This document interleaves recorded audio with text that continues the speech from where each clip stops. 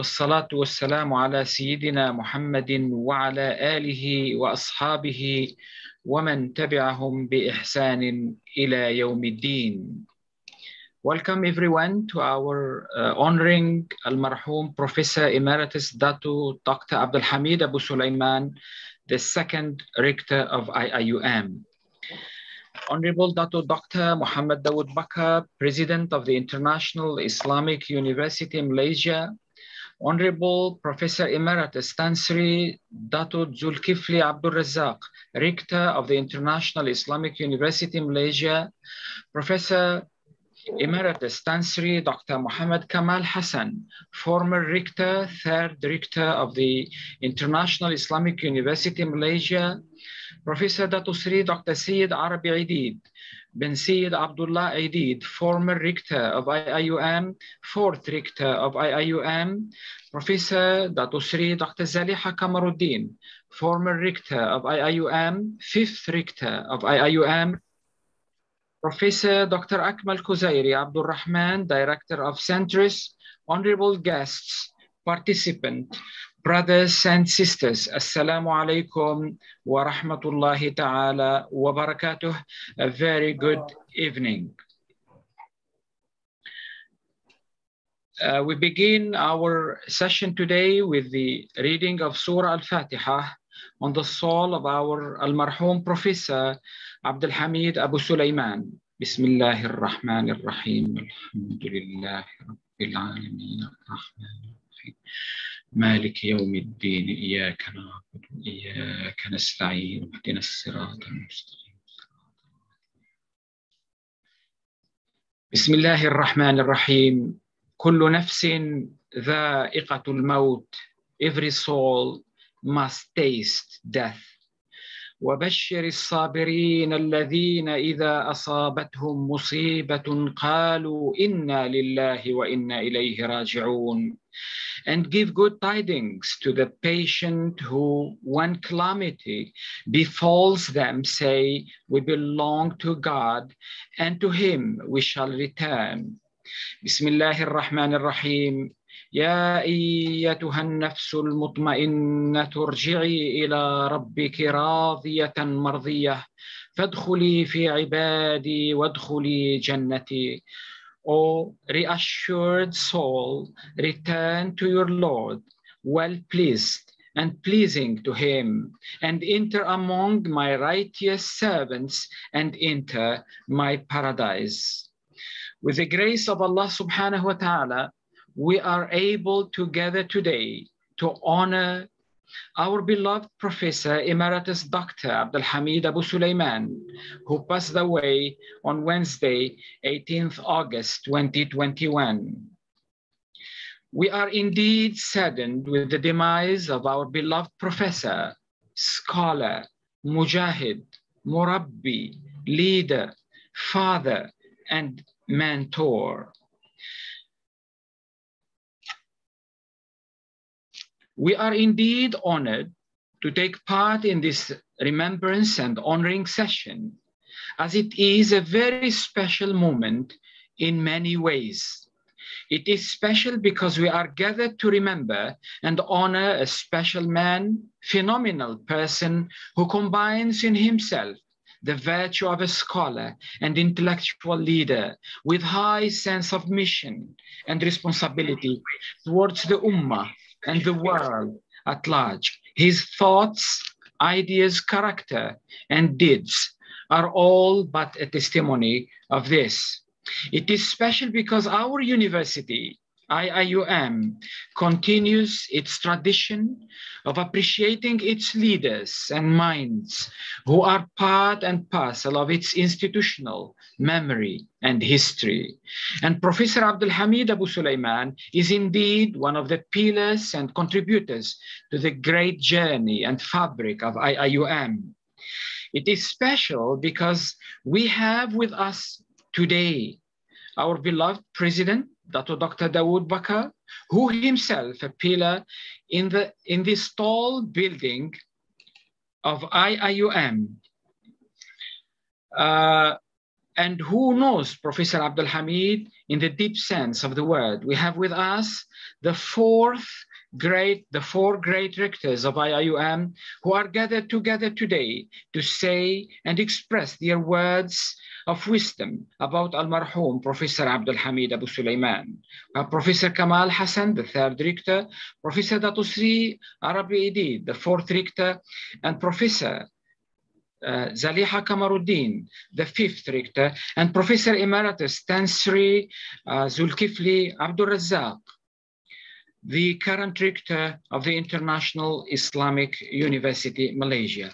All our four speakers tonight are the intellectuals and leaders of the Ummah and Iium. All of them cherish and commonly advance the cause of its vision and mission, each one of them in his own merit and unique contributions.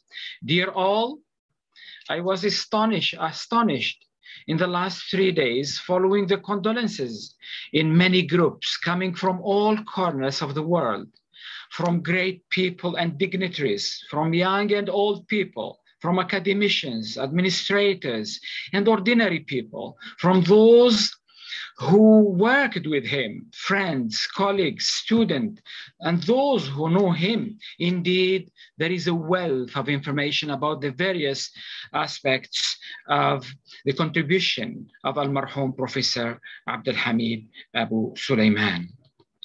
On this note, I am very much honored to introduce to you our first speaker tonight, Honorable Dato Dr. Muhammad Dawood Bakr, President of Iium. He has been appointed as the 8th President of the International Islamic University Malaysia, effective from 1st July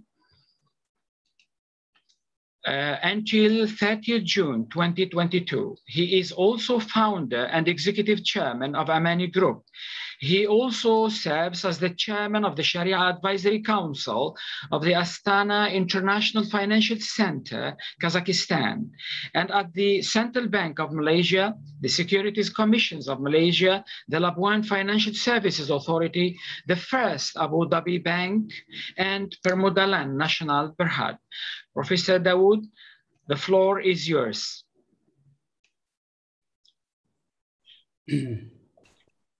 Bismillahirrahmanirrahim. Alhamdulillahi Rabbil Alameen, wassalatu wassalamu ala khayri khalqihi wa sayyidil mursaleen wa imamil muttaqeen, Sayyidina Muhammadin wa ala alihi wa sahbihi ajma'in.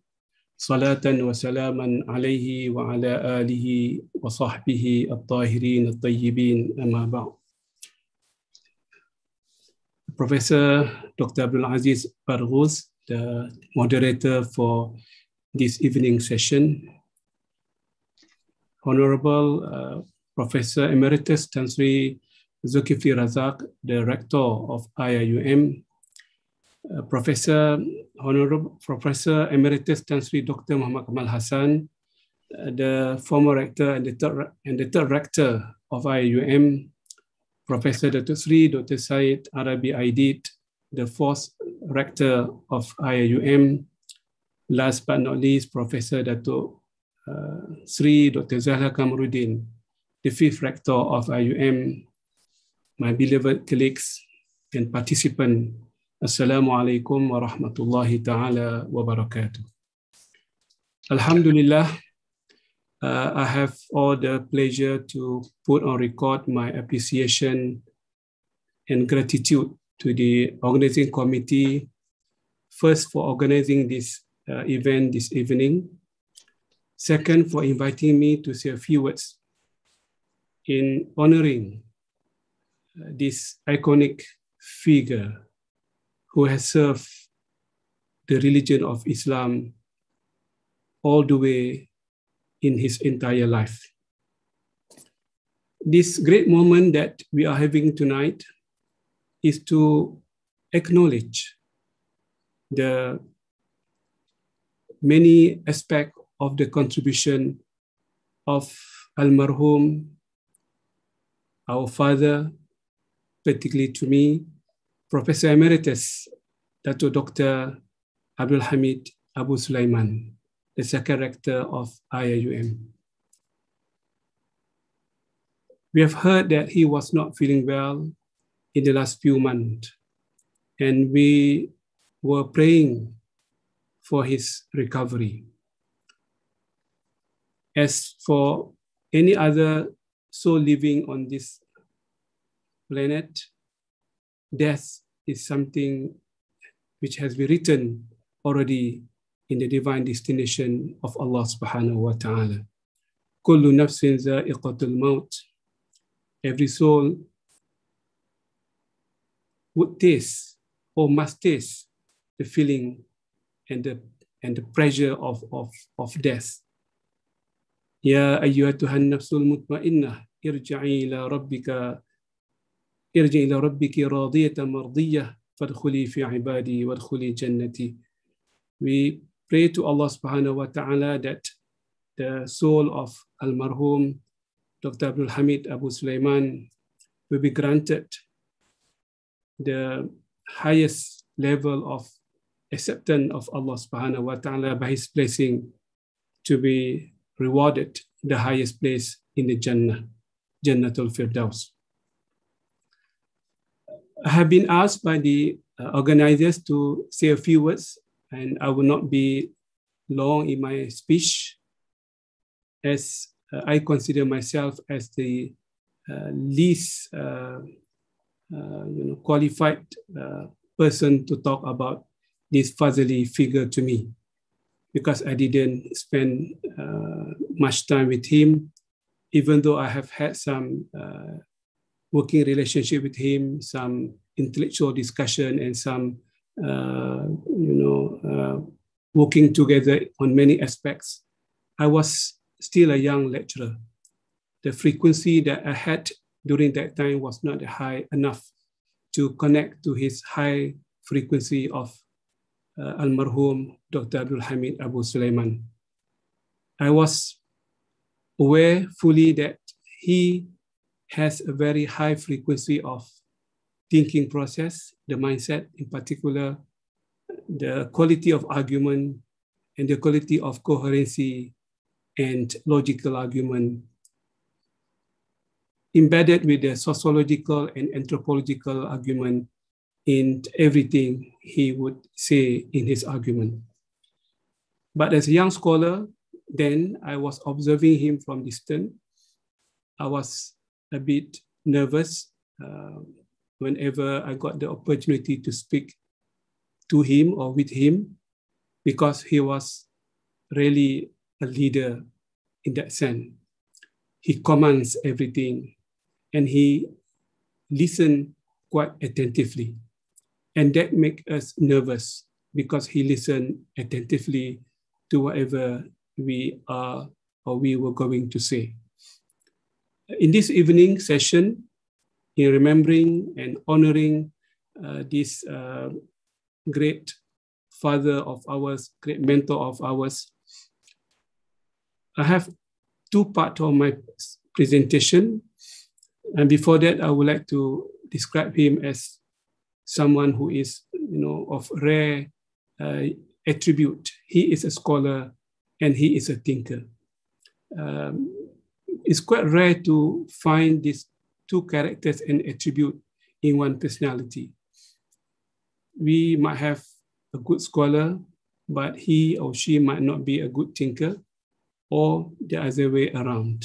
He might be a good thinker, good philosopher, having no solid, foundation in knowledge and in the foundation of deep and understanding of the basic and the required knowledge of Islam and related knowledge that can support the building of the knowledge before you can become a thinker.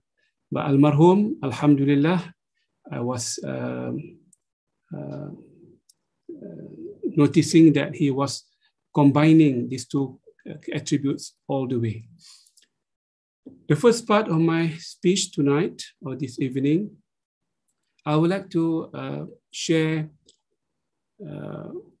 basically who was he in the context of Iium.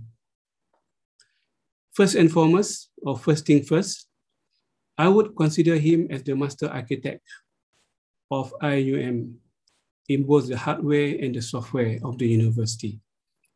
He has actually put his hand on the ground.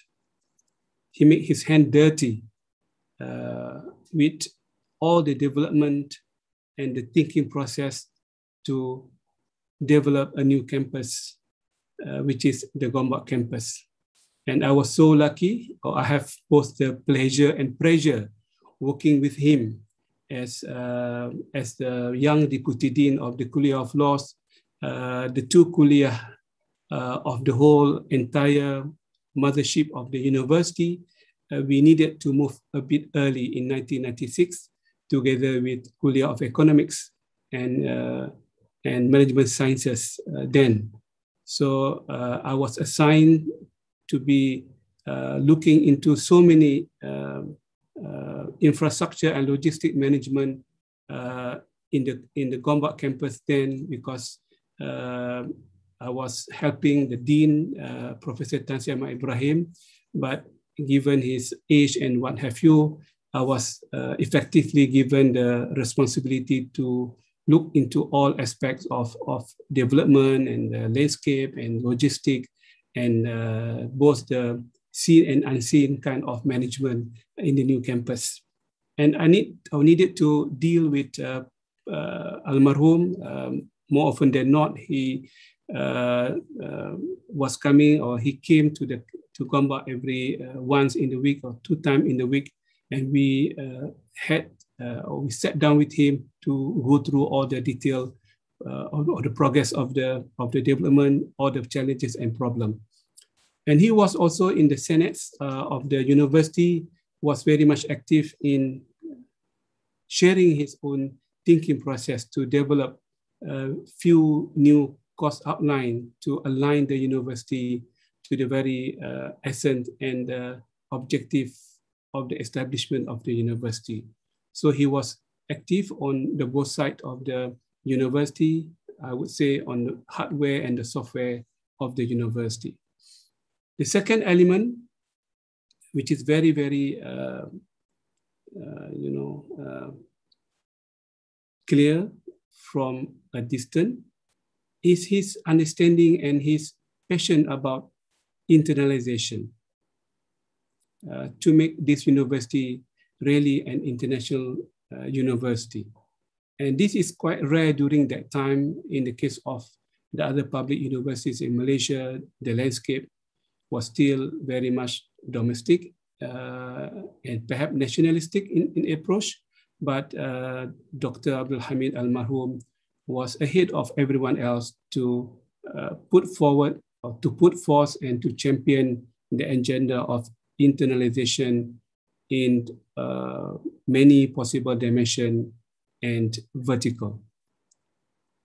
Hopefully, to be frank, he might have achieved some of the desired targets, or he might not achieve some of the desired target, but it's not something we have to put any remark. But he started, and someone who to champion the beginning of anything is someone to be praised. It's something which is praiseworthy, because the ideation to make this university really an international university is something that we should put the credit to him all the way. The third element, or the third vertical, or the third observation I've had about him or on him is about the Islamization agenda of knowledge and courses development and so on and so forth. He was very much clear what we wanted to achieve. At the same time, he was very much clear of the challenges in terms of talent development, in terms of textbook development, in terms of putting the right environment for each and every student of Iium to go through.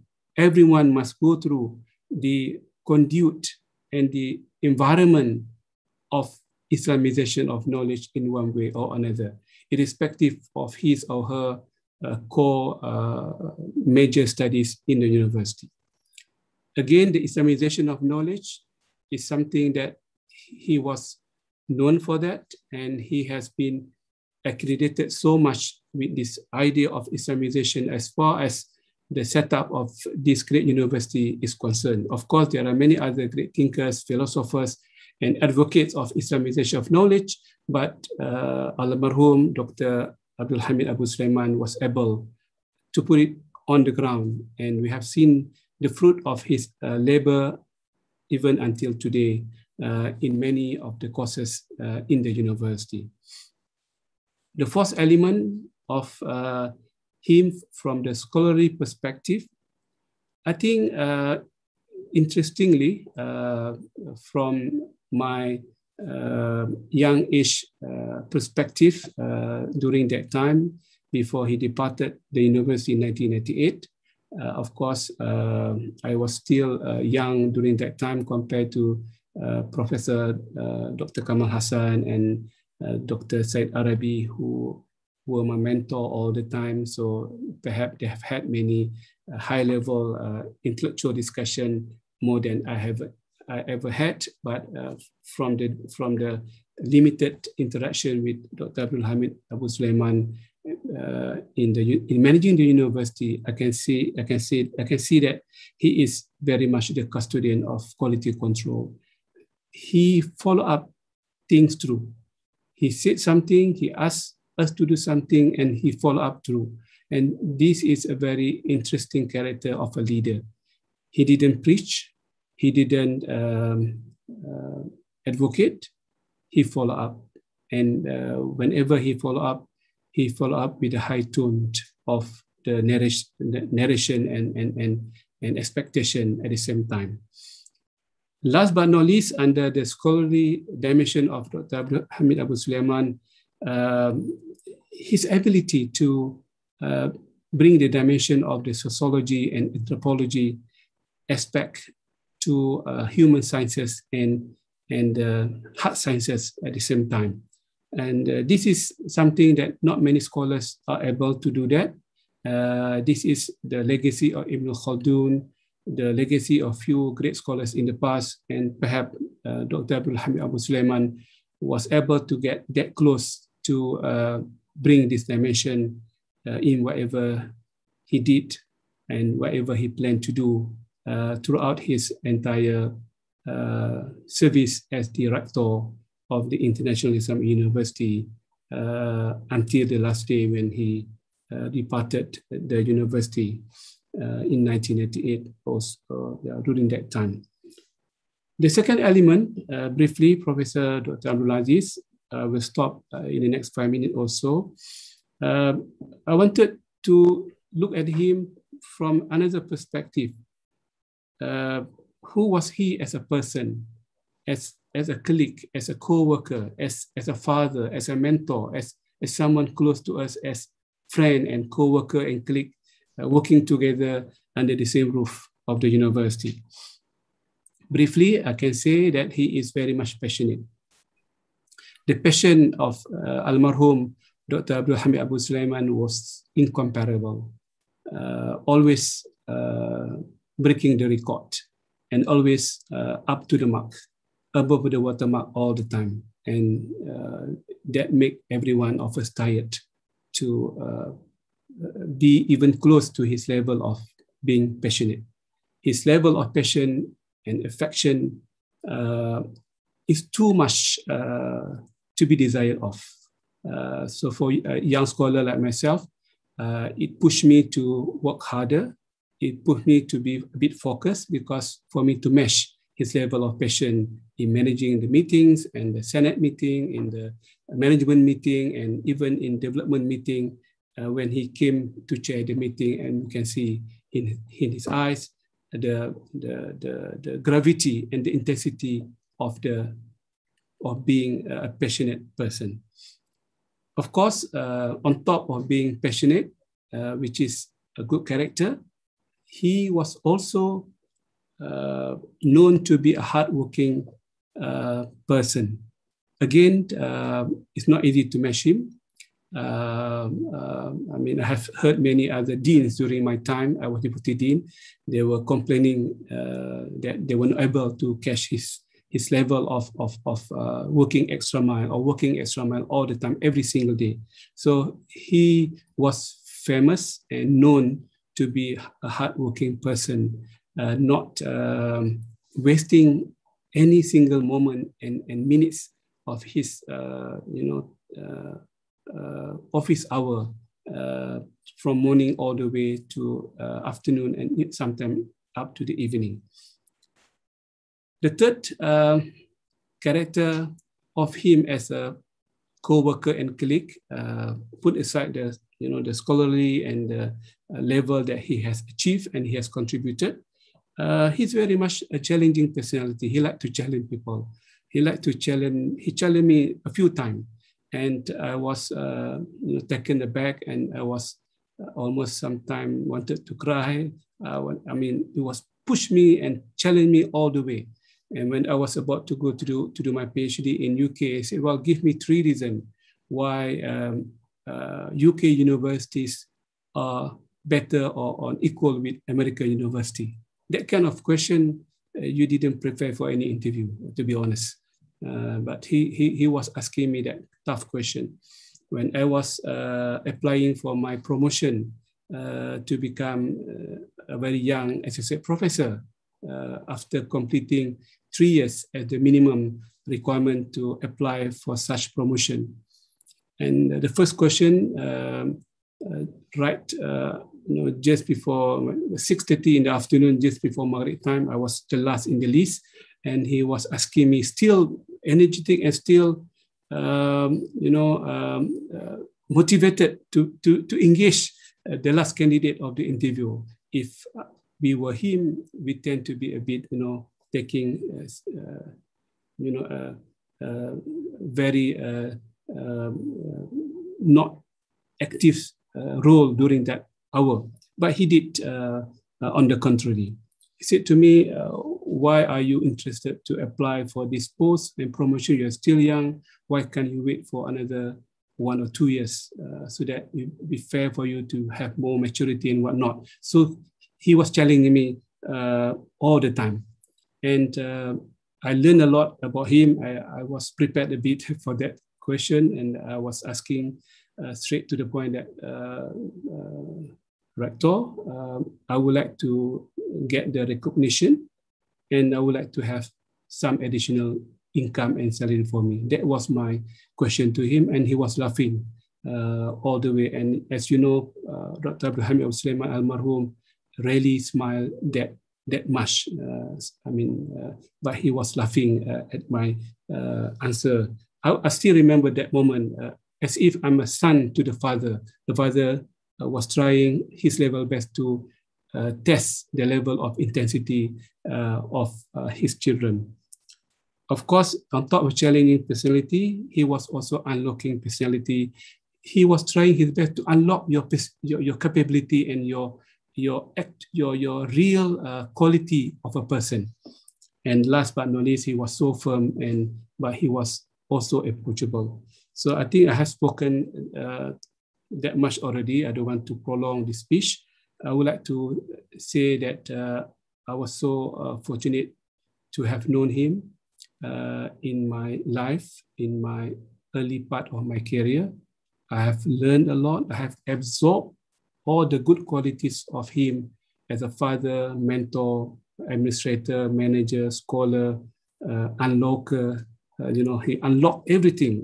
Basically, for me, challenged me to do and to walk extra mile. And for this, great moment I have had with him, I would take this opportunity to offer my condolences to the beloved, to his all family members for the demise, for their loss, a great loss to the whole family. May Allah subhanahu wa ta'ala place his soul among the righteous in the highest level of Jannah. May Allah subhanahu wa ta'ala bless all of us and bless this university. And may Allah give him the 3 elements, though he has passed away. Walidun salihun yad'u lahu, not only his biological children, but also his student of this university praying for him.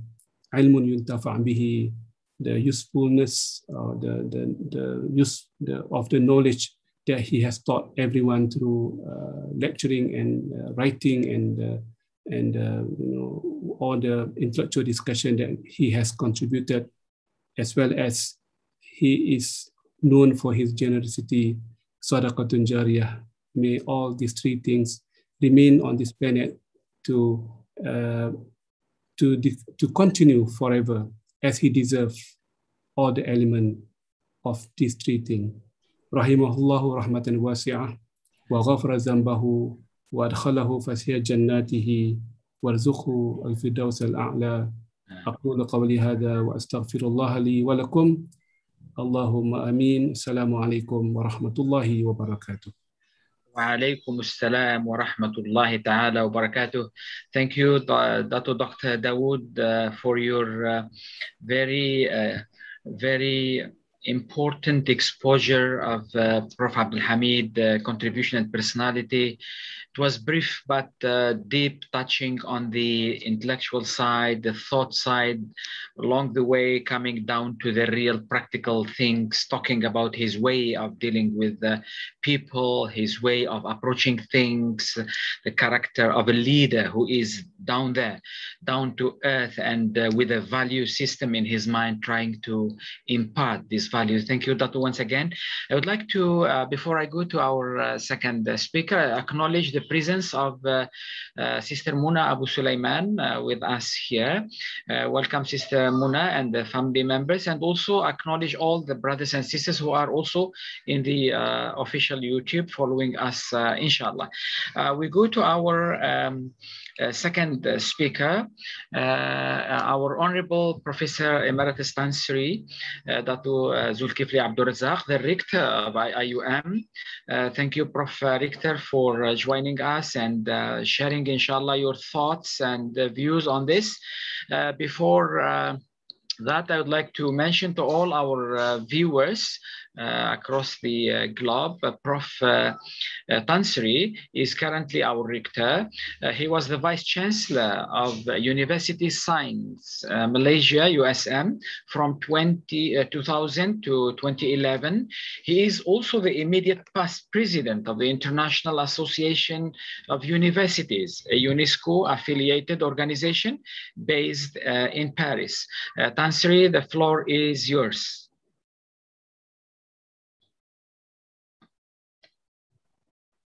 Thank you very much, Professor Aziz. Bismillahirrahmanirrahim. Alhamdulillahi Rabbil Alamin.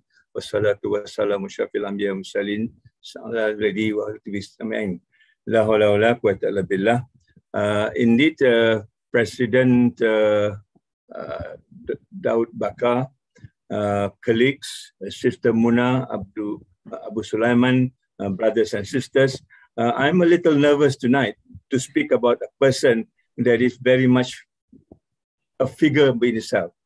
I have not met him. I was away. I'm in a way an outsider as far as Iium is concerned, but still his name rings very fresh in our mind when I was a student then, staff then in University Science Malaysia. I would like to take this opportunity just to express the condolences of the university on behalf of the community on the demise of this great leader of ours. He will be sorely missed, but certainly I think his spirit will live within us for a long time to come. Indeed, when you look at the building itself, I think every part of the building will talk about Professor Abu Sulayman, the way he has managed the campus and also building it the way it is. I am indeed very fortunate to know that he is the second rector and now working in the building that he has erected for us for a long time to come. I will take a very short time because I know there are a lot more speakers who know him well and could share many more substantive things with you. But I indeed will take three things from him, the little that I know and I speak to people around me about Professor Abu Sulayman. One is his attention to details. This is something that we are trying to emulate in the university, given the building, given the structure, given the campus, sprawling as it is, attention to detail is something that it is important. And I was told at times they make comments on certain part of the buildings that ought not to be that way because the details had been missing. Secondly, I think he's a person who walked the talk. I think Dr.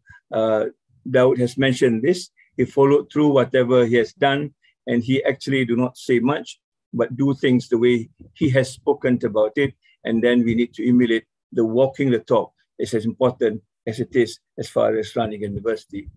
Last but not least, which I also learned, that he's very passionate about the community, not only in the university, but also around the university, indeed around the world. The book that he wrote, The Crisis of the Muslim Minds, indicate that he's very, very much concerned about what is going on, not only within ourselves, but also around us, and try to provide solution on this. These are the three, I think, very important lessons for me as I go on to hit the university. This is the three lessons that reminds me of what we need to do to make this university great, learning from the legacy of the second rector, who apparently is the longest serving rector, as far as I can tell, for 10 years, 1988 to 1998. I would like to stop there.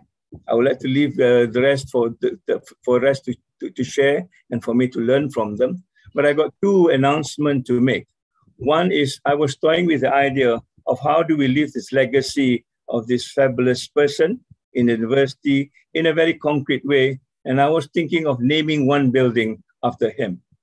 But last night, fortunately, there was an email from no less than the third rector, Professor Kamal Hassan, suggesting exactly the same thing. And in fact, suggesting that we should name the Kuliah of IRKHS after the name of Almarhum. I agreed on this. We will bring this to the UMC meeting next week, and we will concur on this, and we'll officially name the Kuliah after the beloved rector for a small token, for a colossal work that he has done, so that we will remember him, so that the generations to come will remember that this person has contributed so much as far as university and Islamic education is concerned. The second one, I am also very humble to be asked by Her Majesty, the Queen, who is also the constitutional head of the university, to express her deepest condolences to the family that she has gone, although she also have not met her, but have known her from the kind of history that the father-in-law, who is the first constitutional head, told her about what this rector is all about. So on these two announcements, I hope we will do justice to what she has done to us and given all that she has done. And we hope this will live on as a spirit, as an inspiration for us to take the university further beyond as far as I can imagine. On that note, thank you very much. I do apologize for whatever we have done wrong to him, and hopefully we will be forgiven for that. Wabillahi taufiq wa hidayah. Assalamualaikum warahmatullahi ta'ala wabarakatuh. And thank you very much. Thank you very much, Tan Sri. May Allah bless you. I think this gesture of naming the Kuliah of IRKHS on giving the name of Dr. Abdul Hamid, I think this is something great. And may Allah bless you and Prof. Kamal and all the management of the university. I think I don't know how to express it, but it's really great. And I think if I look at your summary, Tan Sri, of the few things about Prof. Abdul Hamid, in fact, there is some similarities between you and him. When it comes to the practical and the walking the talk, and when we see your videos in our website there, I always remember Dr. Abdul Hamid. So may Allah bless you all for all these kind things. I think Sister Mona today will be very happy for this. Let's move forward to our next distinguished speaker, is Professor Emeritus Tansri Dr. Muhammad Kamal Hassan. I think our third rector will be is like the reservoir of ilm and knowledge and experience and relations with Prof. Abdul Hamid. I think they were together for a long time, I think. Before I give the floor to Prof. Kamal, Prof. Kamal is our third rector from 1998 to 2006. He started his academic career long time ago at UKM, where he chaired the Department of Usuluddin and Philosophy in 1979, mashallah. He began his career in Iium here, where he founded the Faculty of Islamic Revealed Knowledge and Human Sciences in 1983. It is indeed a great thing, which become now a great kulliyah in this university. Currently, Prof. Kamal is the honorary advisor at Centris in Iium here. Prof. Kamal, the floor is yours. السلام عليكم ورحمة الله وبركاته. وعليكم السلام. بسم الله الرحمن الرحيم. الحمد لله الحي الذي لا يموت، وأشهد أن لا إله إلا الله الذي خلق الموت والحياة ليبلوكم أيكم أحسن عملا وهو العزيز الغفور. وأشهد أن سيدنا محمدا عبده ورسوله البشير النذير والسراج المنير صلى الله عليه وعلى آله وصحبه والتابعين لهم بإحسان إلى يوم الدين وسلم تسليما كثيرا.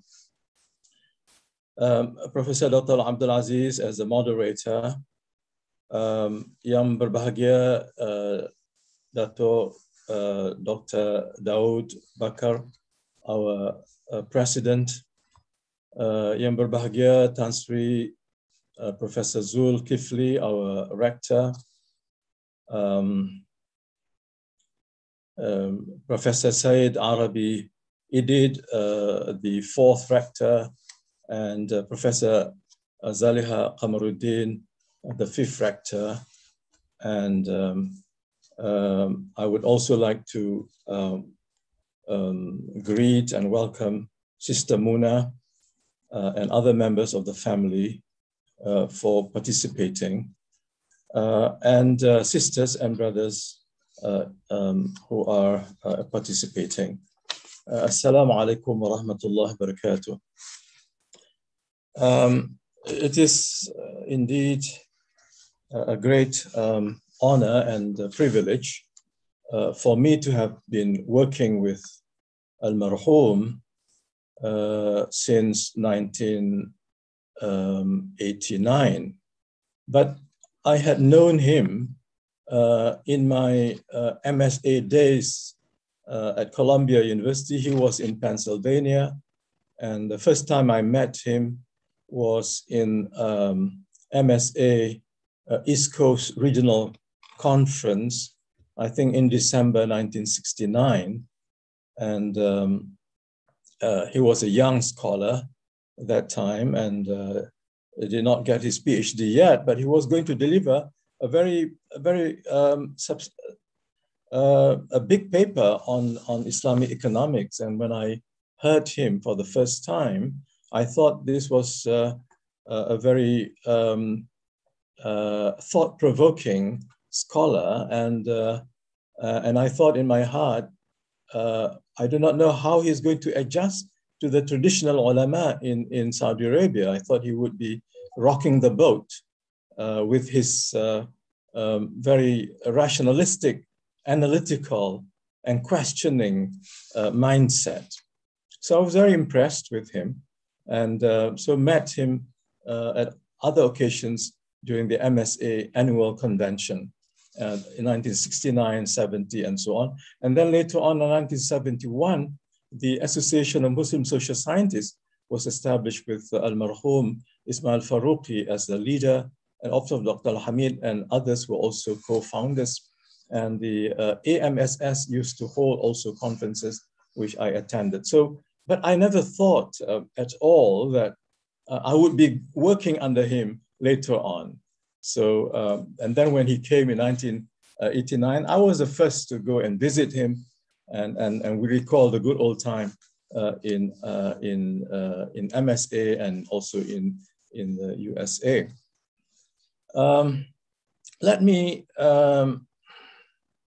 share with you 4 reasons. Of course, I can give many reasons, but in view of the time, I'm going to just give 4 reasons why I consider my experience with Al-Marhum as a great privilege. Number 1, he translated my dreams and the dreams of many young Muslim intelligentsia in Malaysia and overseas of the 80s. In 1979 was the advent of the 15th century. So there was a lot of euphoria in the air. And we were also looking forward to big things in the Muslim world and also in Malaysia. And it was Al-Marhum who translated our dreams and put into reality our expectations with his, very practical approach to life. He laid down the ideological and philosophical foundations of Iium, namely the following. Number 1, the imperative of reforming and transforming the mindset and the way of thinking of the Muslim mind. Of course, you can find this idea in his very famous book, The Crisis of the Muslim Mind.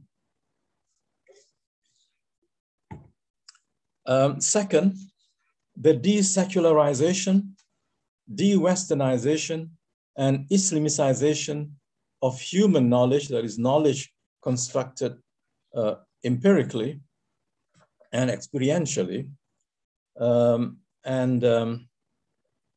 Also the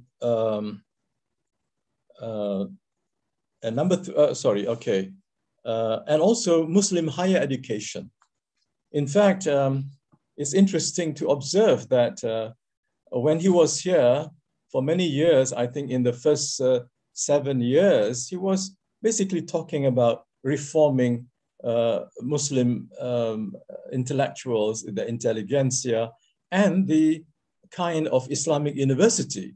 But then later on, he began to write about child education and preschool education. So he started from the top and then went down.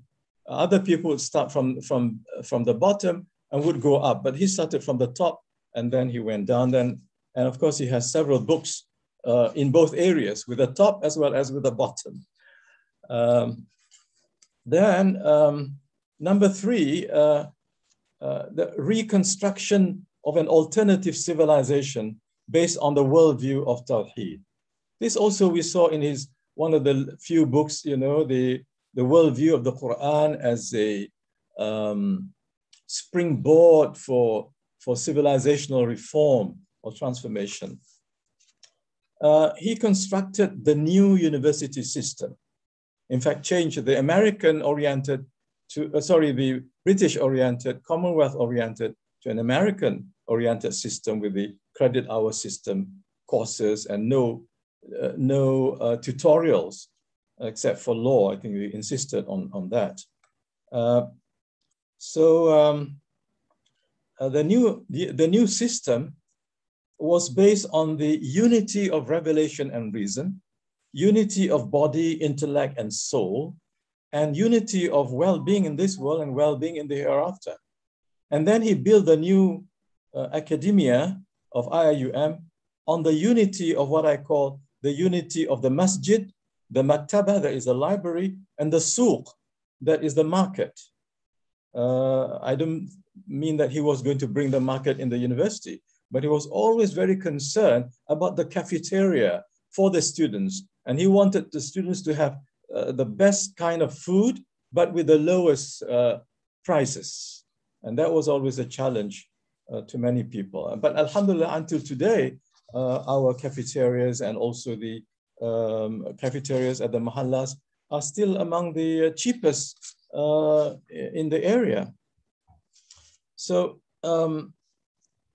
to me, he saw the university as like the old university, the combination, the masjid, the souk, and the maktaba, and the bi'ah, and the library, and the environment. So 4 things: masjid, library, souk, and bi'ah. Of course, our present rector is very, very concerned about the bi'ah. Of course, he doesn't use the word bi'ah because he is new to Arabic. But he has done many, many things about the environment that I think the last 4 rectors could not do half of what he has done with the present environment. Alhamdulillah. And number 2, he exemplified what Western scholars call servant leadership model, and also leading by example. You can see that he never, presented himself as the boss as such. He would be the one doing the work, and if you do not, care to do certain things, he'll be the first to do it, and then you'll have to follow him. As Dr. Dato said, he did not preach, but he acted, and deeds speak louder than words in his case. So he was a servant leader as far as dedication, commitment, moral integrity, and placing the interests, the vision, mission, and philosophy of Iium above personal interest and above family interests. And that is why the family has always been complaining that he came back late.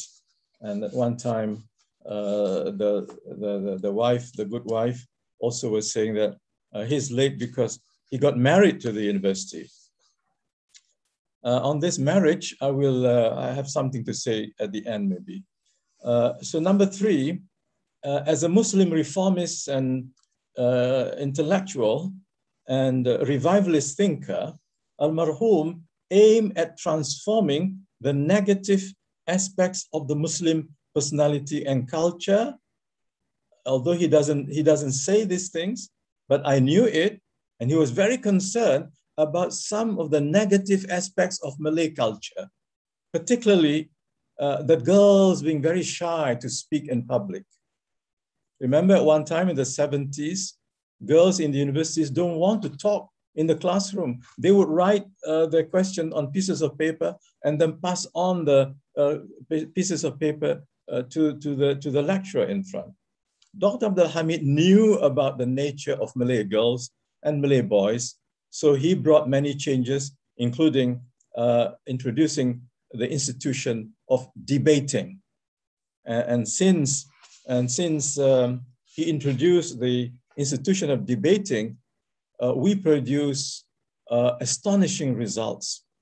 Many Malay girls and Malay boys became among the top debaters in the world, and Iium was one time the number 3 in the world, one time even number 1 in the world for English as a second language. But in the lower moods, we were number 1, and we beat Harvard.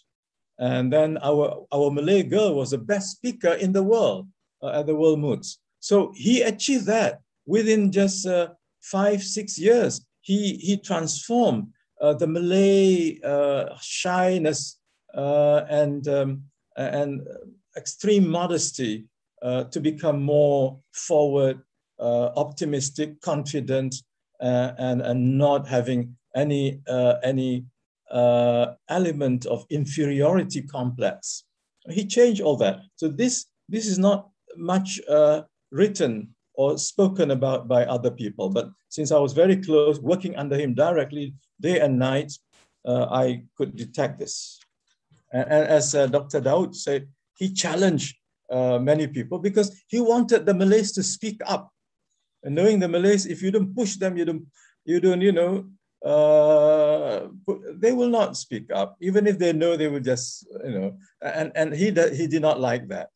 And I think he did the right thing in bringing about the changes. And number 4, both he and I, as I said, were members of the Association of Muslim Social Scientists in USA, which was headed by Al-Marhum Dr. Ismail Al-Faruqi.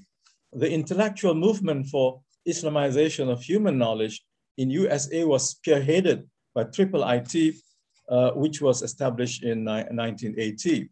And when Dr. Abdul Hamid Abu Sulayman became the rector, of course, he was part of IIIT, he introduced IIIT intellectual agenda, which was in harmony with the Iium philosophy and raison d'etre of the university, and implemented it by creating the new kulliyah. Now, alhamdulillah, I would like to congratulate Chancellor Zul for agreeing to name the kulliyah after Abdul Hamid Abu. So we will call him Abdul Hamid Abu Sulayman Kulliyah of Islamic Review Knowledge and Human Sciences, and in short, AHAS Kulliyah, like I call for Ahmad Ibrahim. This one is AHAS Kulliyah of Islamic Review Knowledge and Human Sciences. And so we want the whole world to know that we would like to immortalize his name with the kulliyah that he established, I would say by his own hands, with his own 10 fingers. The others were already there in the planning. We had in the planning, we had engineering, we had medicine, we had even agriculture. We had, of course, education, architecture, and blah, blah, blah. But we never had in the original plan the idea of having a combination of social sciences, humanities, and Islamic studies all in one. And it was a great experiment. I had my doubts. I was very, very reluctant, but he did it. And alhamdulillah, of course, thanks to IIIT networking around the world.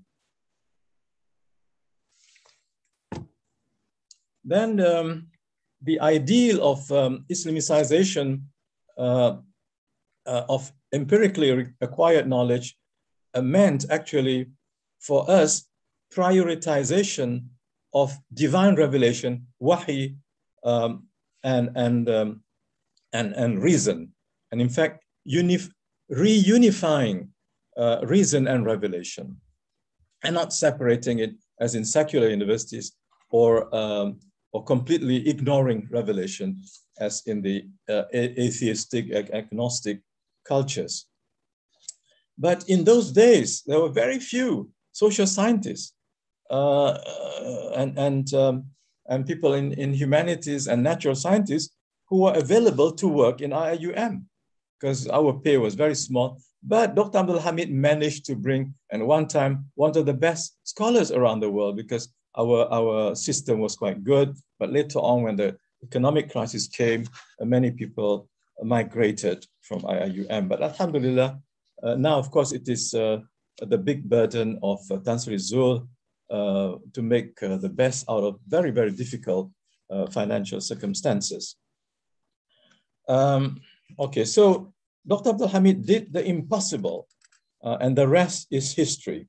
So KIR, KHS, and now AHAS KIR, KHS was the first, and perhaps still the first faculty in the world which integrates 3 universes of human knowledge under one faculty: social sciences, humanities, and Islamic Review Knowledge, or in the West, theology.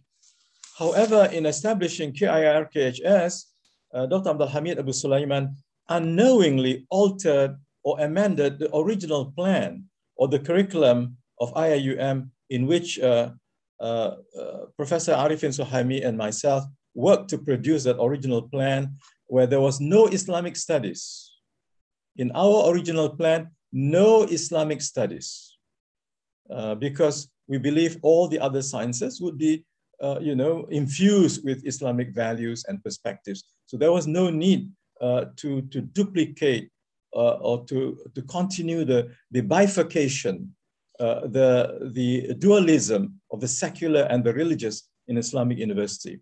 But Dr. Abdul Hamid changed that, modified that, and so the original plan had to give way to Dr. Abdul Hamid's plan, which has survived until now. Okay, from 1983 until 88, for 5 years, when Dr. Abdul Rauf was a rector, Iium was in fact based on the original plan or the original model without a faculty of Islamic studies. Now, finally, before I end my my tribute to the great soul and mind of Al-Marhum, let me highlight 5 of his personality traits very briefly, because I want to share with the young people who may not know him very well. 5 of his personality traits, or maybe even less, that made him an exceptional leader, and that should be emulated by all leaders in IIUM. If IIUM is to be the leading the way of the Khalifa of Allah on earth. Number one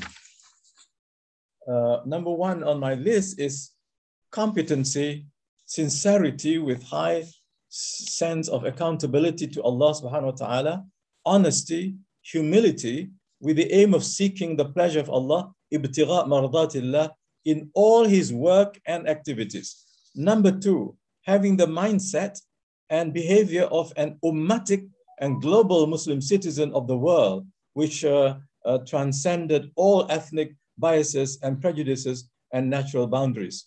One thing he said, and which has stuck to my mind every time he said that, you know, he was telling us, I think in the Senate or somewhere, he said, I am a Makkawi, a person born in Mecca.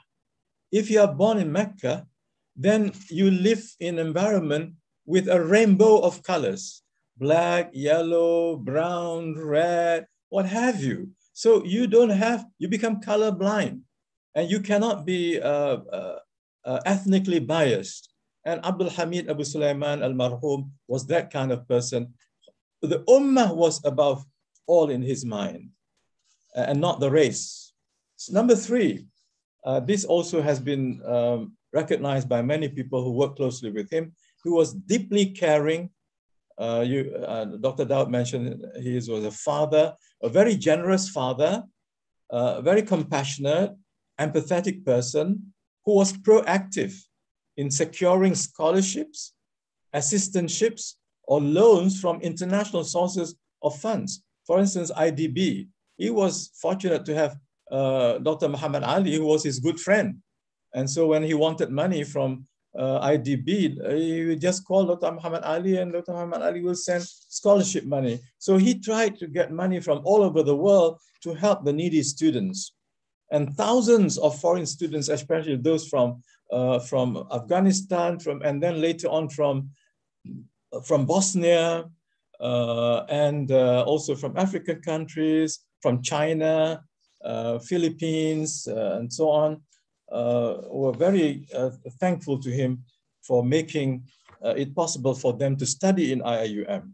So he was indeed the generous and compassionate father of needy students. And I remember there were times when he would just take the money out of his pocket and give it to the poor students. Number 4, his profound belief, conviction, and optimism that the Muslim Ummah has the capacity to bring about civilizational transformation if the Ummah or if the Muslims are educated in the holistic, integrated, and balanced way of wasatiyah. Finally, before I come to the final part, what I wanted to say with regard to the having a wife, because Madam Faiqa told our president at that time that Abdul Hamid Abu Sulayman was married to the university. So IIUM became his second wife. But the first wife was not worried, because this is a university, not a Malay woman. But what I would like to say about IIUM is that IIUM is his youngest child. I hope Sister Muna will agree with that. Although you don't have any more young children, siblings, but IIUM is his youngest child. And what I tried to do, and what Dato Said Arabi tried to do, what Prof Zaliha tried to do, and now Tansri Zul is trying to do, is actually feeding, developing, nourishing the child that he produced. We're not changing the personality of the child. but we are investing and building and improving, putting all kinds of knowledge, skills, attitudes, aptitudes, and what have you, to prepare for the decades ahead. And this was the way that Abdul Hamid was thinking. He was ahead of his time. But he never said Iium was going to be my youngest child. But I would say that Iium, his youngest child, and of course his dearest grandchild is Kuliah of Islamic Revealed Knowledge and Human Sciences. And now, finally, in conclusion, I would like to say that I did not intend to speak about his intellectual contribution as a scholar, as a thinker. He has produced many books, subhanallah, especially in Arabic. And I'm happy to know that a group of scholars in America, and I think overseas also, I think about 14 of them wrote different aspects of his thoughts, of his intellectual contributions. Unfortunately, they're all in Arabic. And this is edited by Dr. Nadia Muhammad Mustafa and prefaced by Dr. Mahmoud Yaqub Mirza. And Dr. Nadia also benefited a lot from Dr. Abdul Hamid. And they came out with this. I would like those who know Arabic to take note of this, because this came out in 2021, this year. قراءة في فكر أعلام الأمة في رؤية ومنهاج الدكتور عبد الحميد أبو سليمان. A reading of the thought of outstanding personalities of the Ummah regarding the vision and method of Dr. Abdul Hamid Abu Sulayman. So those of you who would like to learn more about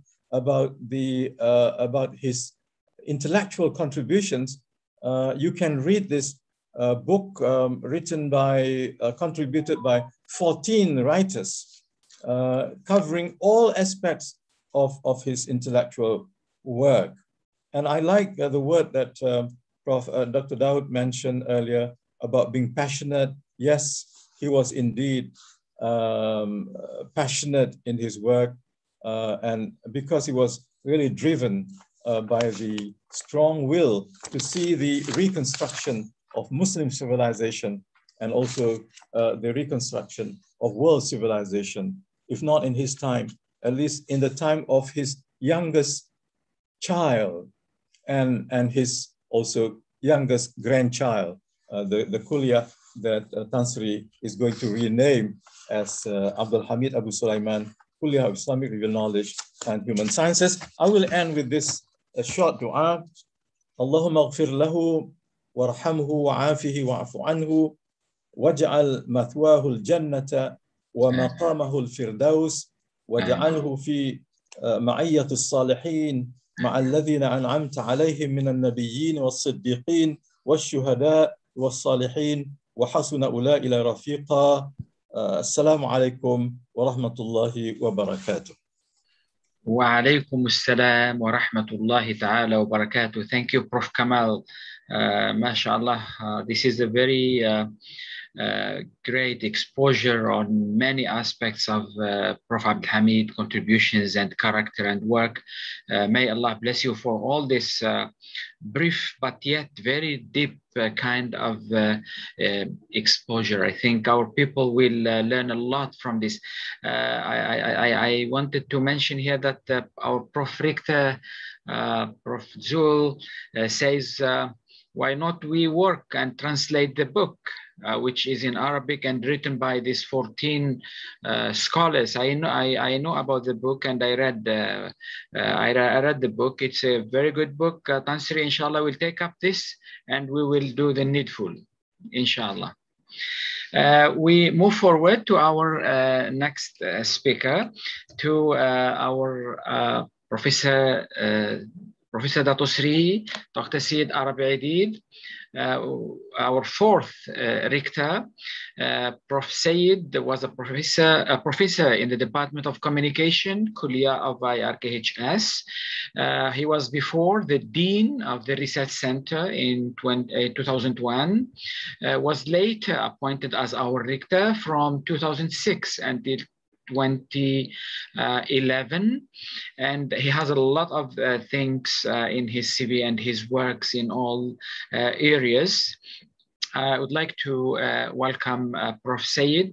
Go ahead, Prof. Said.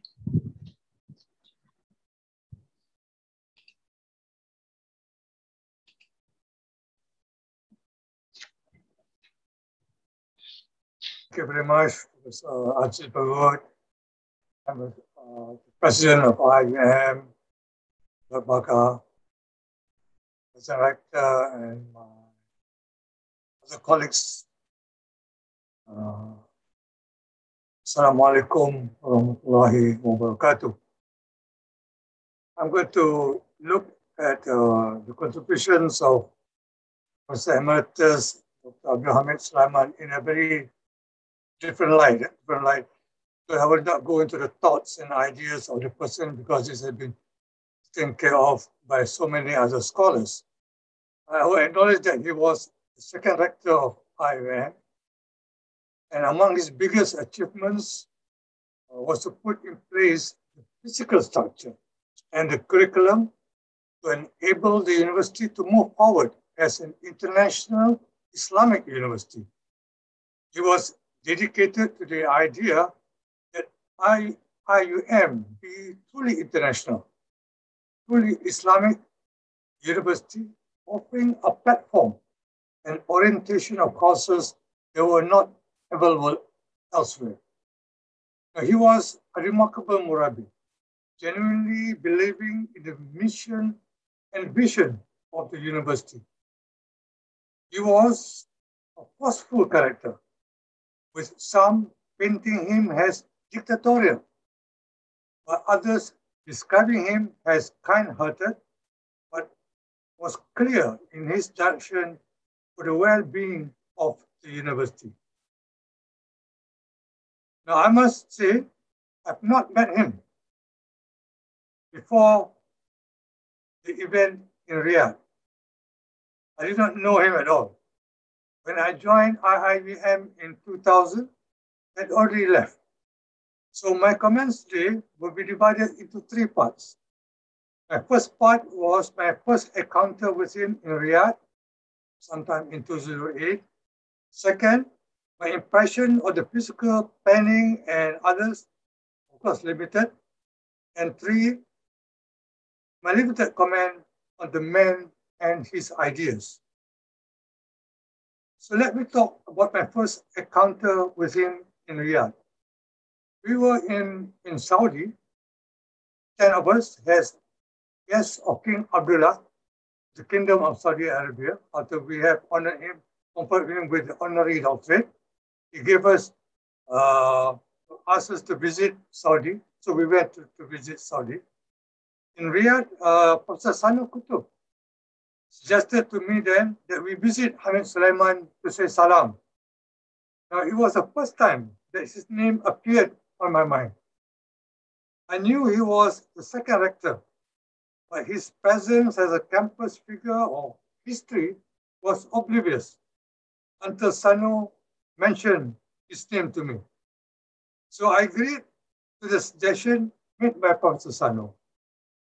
I met the president, Tan Sri Sanusi Junid was there, and told him of our intention to visit Hamid Sulayman, to which he was not in favor of.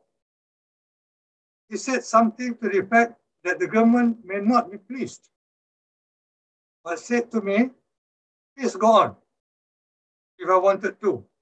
But if you want to go, please consider that this conversation did not exist. So Sanu and I went by taxi the next day to meet Dr. Hamid Sulayman. His house was simple, not the lavish bungalow that I had assumed it to be. He welcomed us warmly. Once inside, he pulled Sanu aside and said, who is that gentleman beside you? And Sanu said, that is the rector. So the first time that we met, he met me as rector, and I met meeting him face to face at that time in 2008. So we sipped coffee. Hamid Sulayman essentially was asking what Iium Is this person okay? Mr. Kamal, is this okay? Is that person okay? Is this campus okay? Are the buildings okay? Are the trees growing up?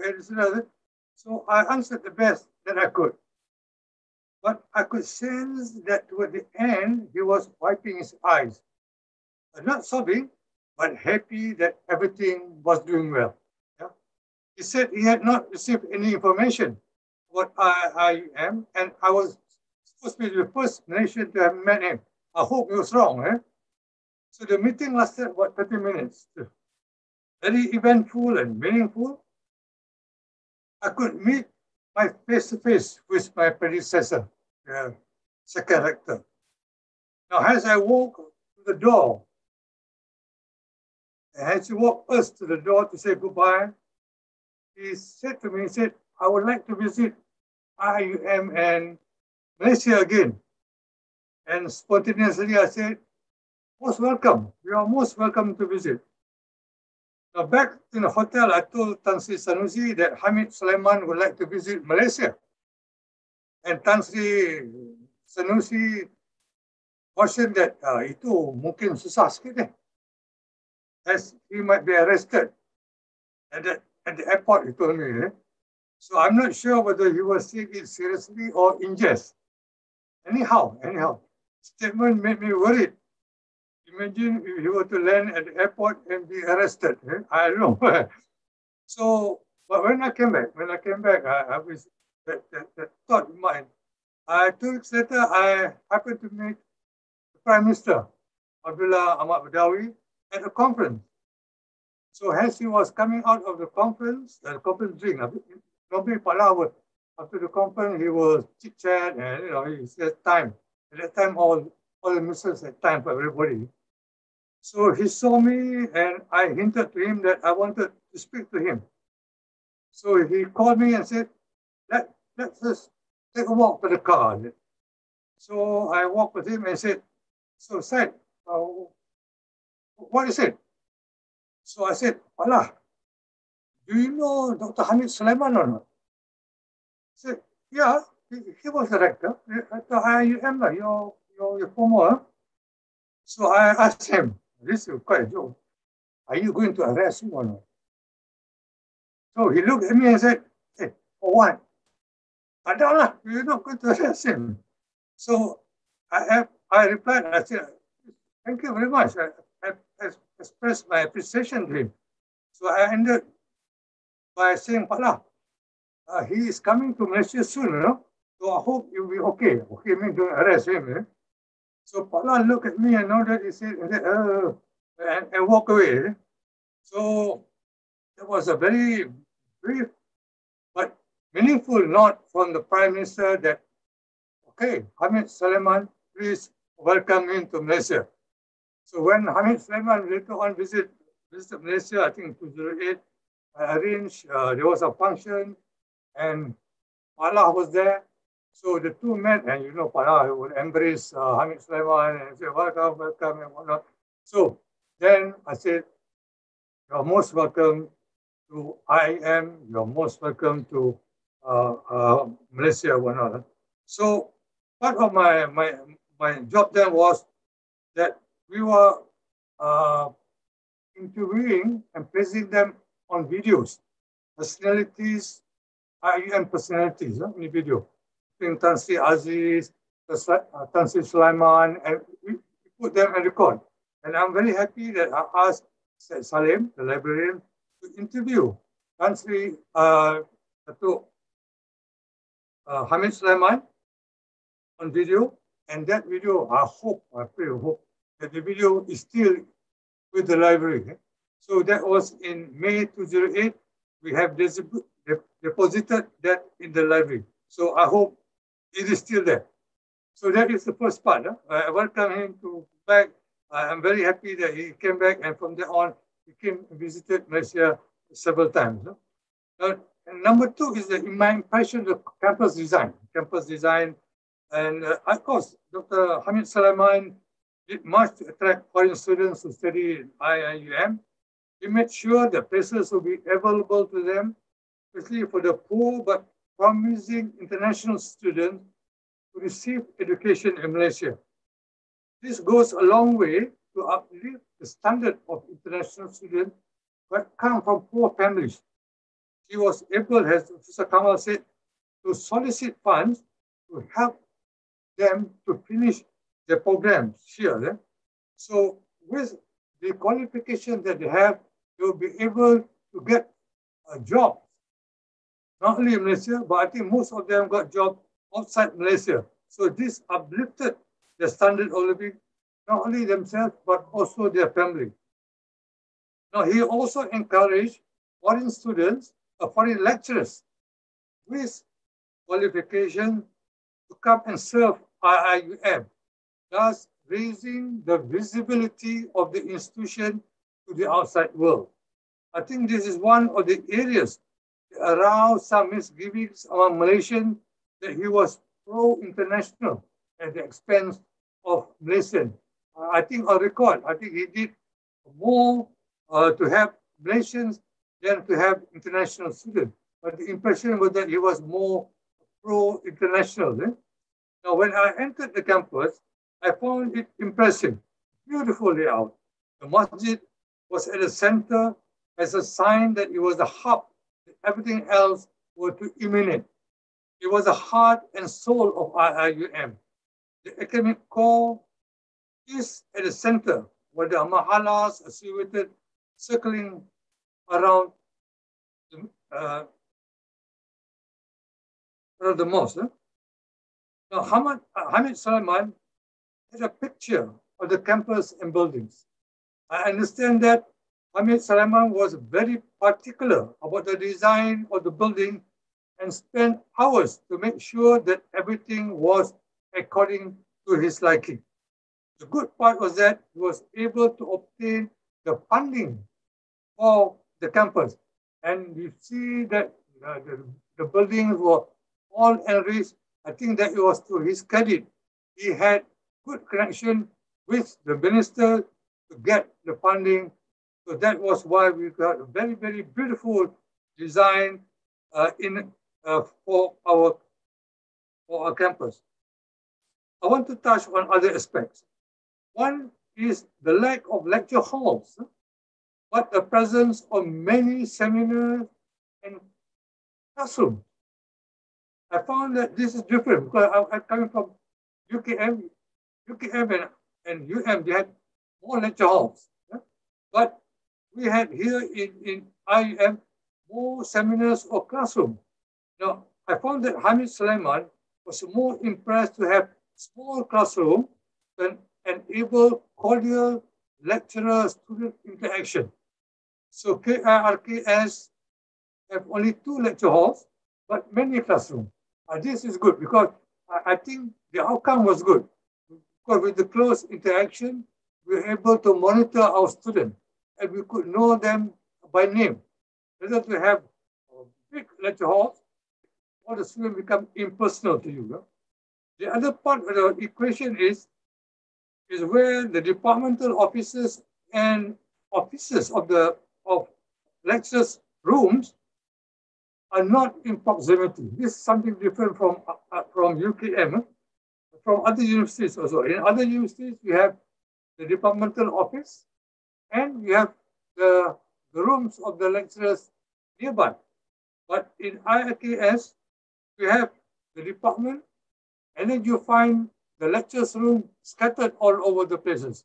So this is something that is different. I don't know why he planned it or he did not plan it, but that became into effect. The third one is the presence of mahala and making it mandatory for students to stay in the hostels. And I think there is a good credit for Hamid Sulayman. Just imagine a total of 14,000 students now staying in the campus, in the Gombak campus, attending lectures, having the dinners and lunch, eating in the cafeterias, playing games and jogging in the campus.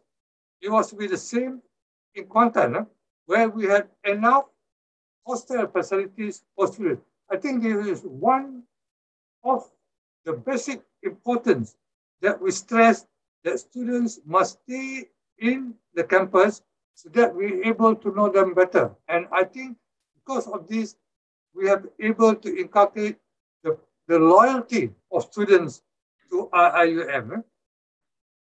Now, number 4, Hamid Sulayman was able to convince the authorities that the students must have a wholesome experience if they were to stay inside the campus. And I think this is another strong factor why the foreign students were attracted to study in Iium, because they were assured of campus residence. And Now, because time, I promise I will go 10 minutes. The last one, his ideas. Because he had so many ideas, he contributed, and I think I will not go. But I just want to touch on one idea which is very, very concerned. And that is the idea of Muslim unity. Now, when I first visited him in Riyadh, he brought, towards the end, he brought this. He said, Malaysia, you are a good example for Muslim unity, but I am not so happy because there is no Malay unity. Yeah? And Malay symbolizes them to be Muslim. So to him, that is something that is of concern. And if you read his magnum opus, his great book, The Crisis in the Muslim Mind, that he highlighted the need of Muslim unity. So I want to talk a bit about his concern for Muslim unity, reflected in a very concrete term, Malay unity. He was very perplexed as he saw in Malaysia a stable government run by Muslim leaders who are capable and able. And he was amazed that Muslim leaders could lead a sizable number of non-Muslims who accepted Muslim leadership. So to him, the Muslim leadership in Malaysia had invested so much money in education and training, which were well priced. So Muslim unity could be an example, so Malay unity could be an example of Muslim unity in other Muslim or non-Muslim states. So there were 3 times he raised this issue with me. The one that I told you was in Riyadh, not in great depth, but establishing his deep concern. Now, the second time was when Professor Tahir Azhar, then Deputy Rector, invited us to his house. I think his son. So he was seated next to me. Professor Hamid Sulayman again raised me then the current issue of Malay unity. He said this unity was not good for anybody, is it? He was candid over the rivalry between Anwar and Mahathir, and later between Anwar and Badawi. So the last one was when we met, perhaps I think for the last time, when he lamented again at the lack of Malay unity, pointing up to the conflict among the Malay political leaders.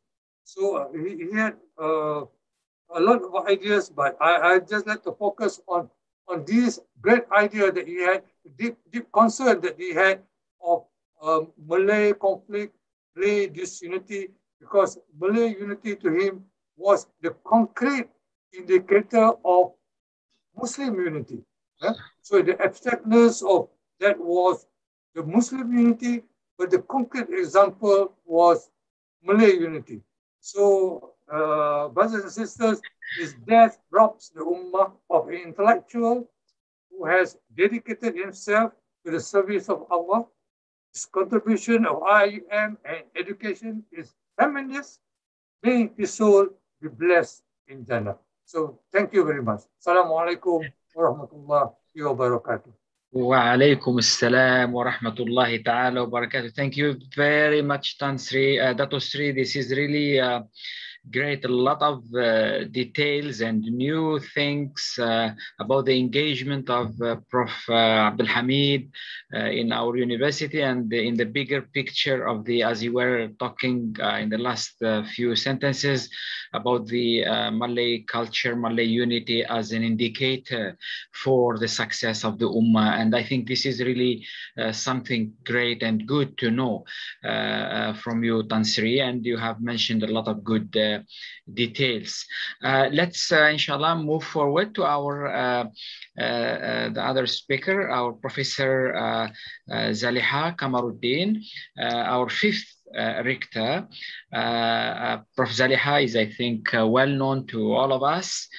She is the I think first female rector to lead an international Islamic university, not in Malaysia, but in the world, I think. And also Professor Zaliha has worked in many other capacities before, among which we can mention the Deputy Director General of the Malaysian Institute of Islamic Understanding. And I think she is now well known internationally, especially in the OIC circles. In the OIC circles. Prof. Zaliha, the floor is yours. Thank you, Prof. Aziz. Bismillahirrahmanirrahim. Alhamdulillahi Rabbil Alameen. Wassalatu wassalamu ala ashrafil anbiya wal mursalin wa ala alihi wa sahbihi ajma'in. Yang berbahagia Datuk Dr. Daud Bakar, Presiden of Iium. I'm not quite sure whether he's still around. Yang berbahagia Profesor Emeritus Tan Sri Zulkifli Abdul Razak, the sixth Rector of Iium. Yang berbahagia Profesor Emeritus Tan Sri Profesor Muhammad Kamal Hassan, the third Rector of Iium. Professor Dato Sri Said Arabi Aidid, the fourth Rector of Iium. And last but not least, our moderator tonight, Prof. Dr. Abdul Aziz Badri. I also acknowledge the presence of Sister Muna and family members of Prof. Abu Sulayman. Assalamualaikum warahmatullahi wabarakatuh. After hearing all the 6 speakers, I decided to do a little bit of change of perspective. Number one, fast forward to 21st century with new challenges and new solutions to running the university, higher education.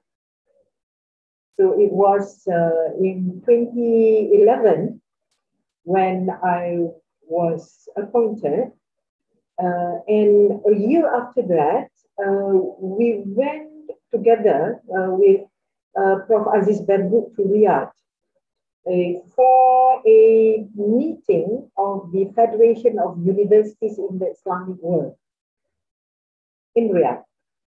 And Prof. Aziz suggested that we should visit Prof. Abu Sulayman. So I was so eager to meet him, which I considered was an opportunity to invite him back to the university, to see all these changes, which perhaps he has foreseen or he wanted to see. And he hosted us. He has been a very good host. He hosted us at the office where he introduced to his staff and all. It was at night. We went there at night. And he said we will be meeting his family the following night. And Prof, together with Dr. Ahmad Ketonji and the family as well. So it was more of family gathering. I knew him before that, way back in 1988, when there was this face-to-face interview. He wanted to see me, and I guess he has already in his mind to convince me that I should go and further my studies overseas.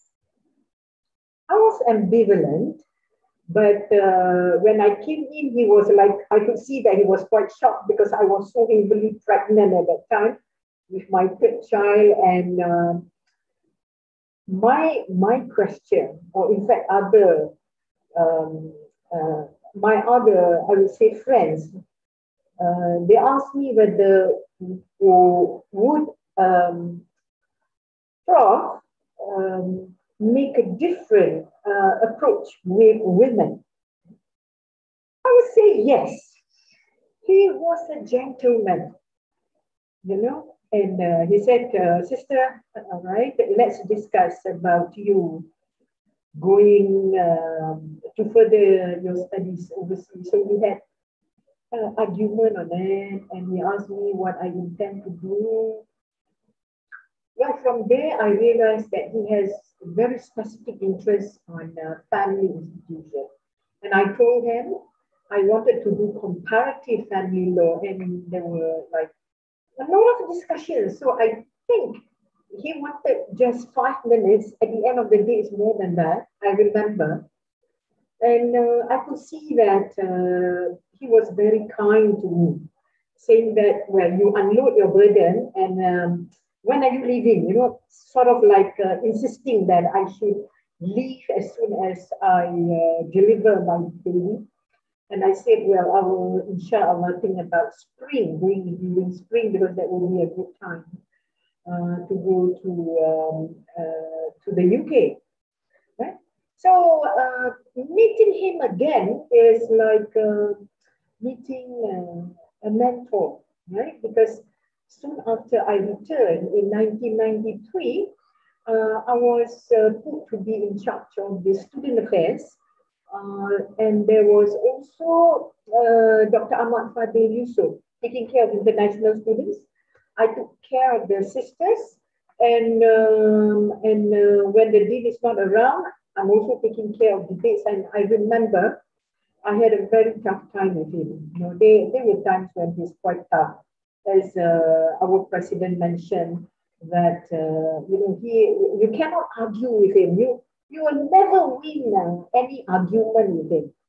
Right, so I decided, we had some arguments with Al-Mahum Prof. Arif, who was in charge of debates at that time. And Prof. Arif wanted to send 2 teams instead of 1 team. And when I got advice from Brother Zailan at that time that our budget was only for 1 team, immediately I told Prof. Arif at that time, 1 team only, Prof. Arif. And Prof. Arif immediately went to see the rector at that time, you know, because the rector would be the decision maker whether we would send 1 or 2. And then immediately after that, in the morning, I remember it was at 8:30 in the morning. At 10:30, I was summoned to his office. He was like, what are you doing, sister? I said, I am just following the advice of Dato Zailan. Then he explained to me with patience the reason why we should do branding on debates. As mentioned by Prof. Kamal, we should just go beyond our Malay bubble. I would say Malay bubble now, Malay bubble. But to put Iium in the forefront in debate, to show to the world, not just the Muslim world, to show to the world that we are there. We put our sisters, we put our brothers. We are not a madrasa, you know, that kind of lecture. I was like, Ya Allah. And I remember soon after I came back from meeting him, I immediately went to Dr. Ahmad Fadil and said, now I remember telling him I got an Arab smack. I said, I'm not quite sure whether I'm ready to see him again. And then I realized after that he became a little bit mellow with me, knowing that maybe I am still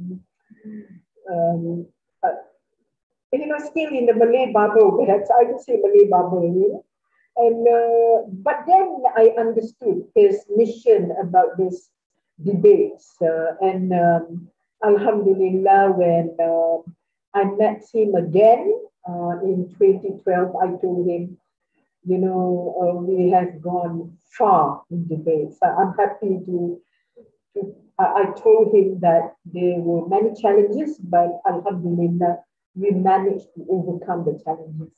And Alhamdulillah, I told him all the good news. I'm happy that during my time, there were many good news. I came in 2011, and at that time, the first day I came in, I got a letter from OIC saying that we are already accepted as an affiliated member of OIC, which means that all the works that had been done by our predecessors from the time of the first rector, strengthened by the second rector, who was a Saudi, and his relationship with Dr. Muhammad Ali. That's our financial relationship, of which we gain a lot from Dr. Abdul Sulayman. And when I say fast forward to the 21st century, with these new challenges, I invited him to the university, which I guess he wanted so much after hearing what I told him, to look personally at it. When I told him, Prof, our new challenge now is that we have 70% of our students are sisters, and more than 90% of our sisters are at Kuliah of Education. And he said, wow. And now, he said, I remember, he said, and now we have a female rector. Then I said, I can assure you, Prof, that I will hold true to the vision of the university, which is the Islamization of knowledge. So, brothers and sisters, ladies and gentlemen, the next 5 minutes of my speech will be my reflection tonight would be from my limited perspective of Dr. Abu Sulayman after reading writings by, I would say, his close friends in the WhatsApp group, the international WhatsApp group for condolences. So I would say that my reflection tonight is from my limited perspective of Dr. Abu Sulayman. What I would say is I was very fortunate and privileged to have been a mentee of Prof. Abu Sulayman. As I mentioned, meeting him face to face for the first time in 1988. And I knew that when he started calling us to go abroad, I could see that his mission was through cajoling, directing, asking, depends on the persons whom he interviewed. And when I came in, he said, sister, you will be sort of like my guinea pig for the sisters going abroad. I was like, I remember arguing with him, and as Dato, Dr. Dato mentioned, he likes to challenge, and I don't like to be challenged, so I took up this challenge and went. And I came back, I went to see him, and I thank him for the opportunity given to me because I came back a different person. I remember that was a transitional period for Iium when I guess we got the largest allocation for sending staff overseas. And I remember my friend who was serving the Ministry of Education was not very happy because he doesn't like the Arab style of pushing things. So I told her that if we don't do this, we will not get the number. So as you know, the rest is history. Prof Kamal was helping Prof Abu Sulayman in doing it, but Prof Kamal was a little bit, I would say, kind in his words and in his ways, but not Dr. Abu Hamid Sulayman. He will cajole you, but he will make sure that he wins every argument, and everybody knows that. And you know that he expected greatness. You could see that he demanded independence and creativity, but he appreciate. I would say he would appreciate critical thinking, and I guess above all, he wanted to see the university doing all those with the help of, I would say, his friends. And he is not doing it alone. And actually, I would say Abu Sulayman was larger than life in terms of educational reform during his 10 years at Iium. Being magnanimous, again, I said he advised and reminded us of the mission and vision of Iium. The third part of my speech would be the last of my speech tonight, because as my own career developed, I've come to understand and appreciate the enormous influence he had in my running of the university from 2011 onwards until the end of my term in early 2018 or mid 2018. As you know, that we can't know a person because we don't have I do not have the opportunity to always be with him. But for every private moments that I had with him, I really put it in my heart because I need to really read his mind through his words. And I found him one of a kind, a singular, dominant intellect, very dominant indeed in the transformation of education through Islamization of knowledge. You know, he has his own ways of doing it. As I mentioned, I went to Riyadh and invited him. It's like the Malay proverb, kecil tapak tangan, niru ditadahkan. He came soon after. And I'm happy to say that Sister Mona was very kind enough to accompany him every time he comes to the university. And in fact, I could see in his eyes from the time he entered the gate of the university to my office, and then he has requested Brother Shahran to take him around the campus and to places which he had been. And then when he met me, he would say, I guess you have not seen the secret tunnel. And I would say, like, what? And he said, I will take you to the secret tunnel.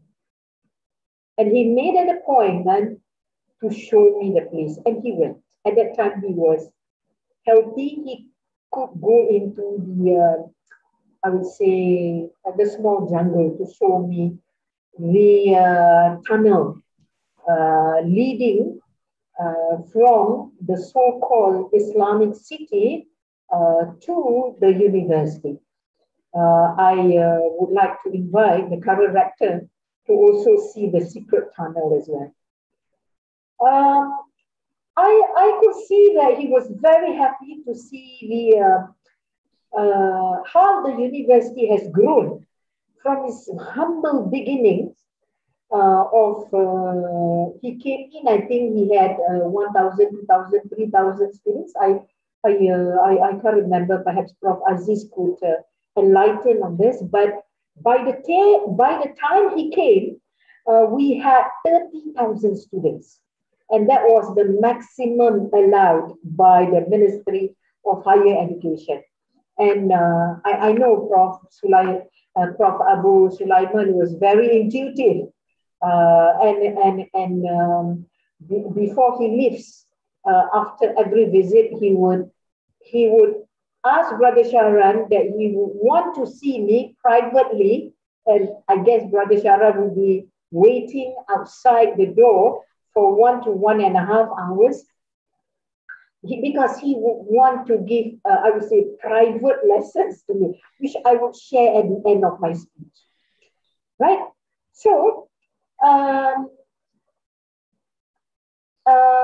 what I could say that in one of the meetings, because of his intuitiveness, he sat down. I gave him a seat where I think he used to sit, right?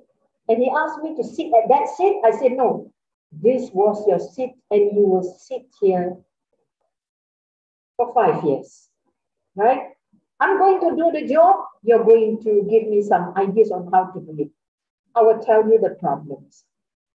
Immediately, he took a piece of paper, handwritten from his safari, I would say safari or bush jacket.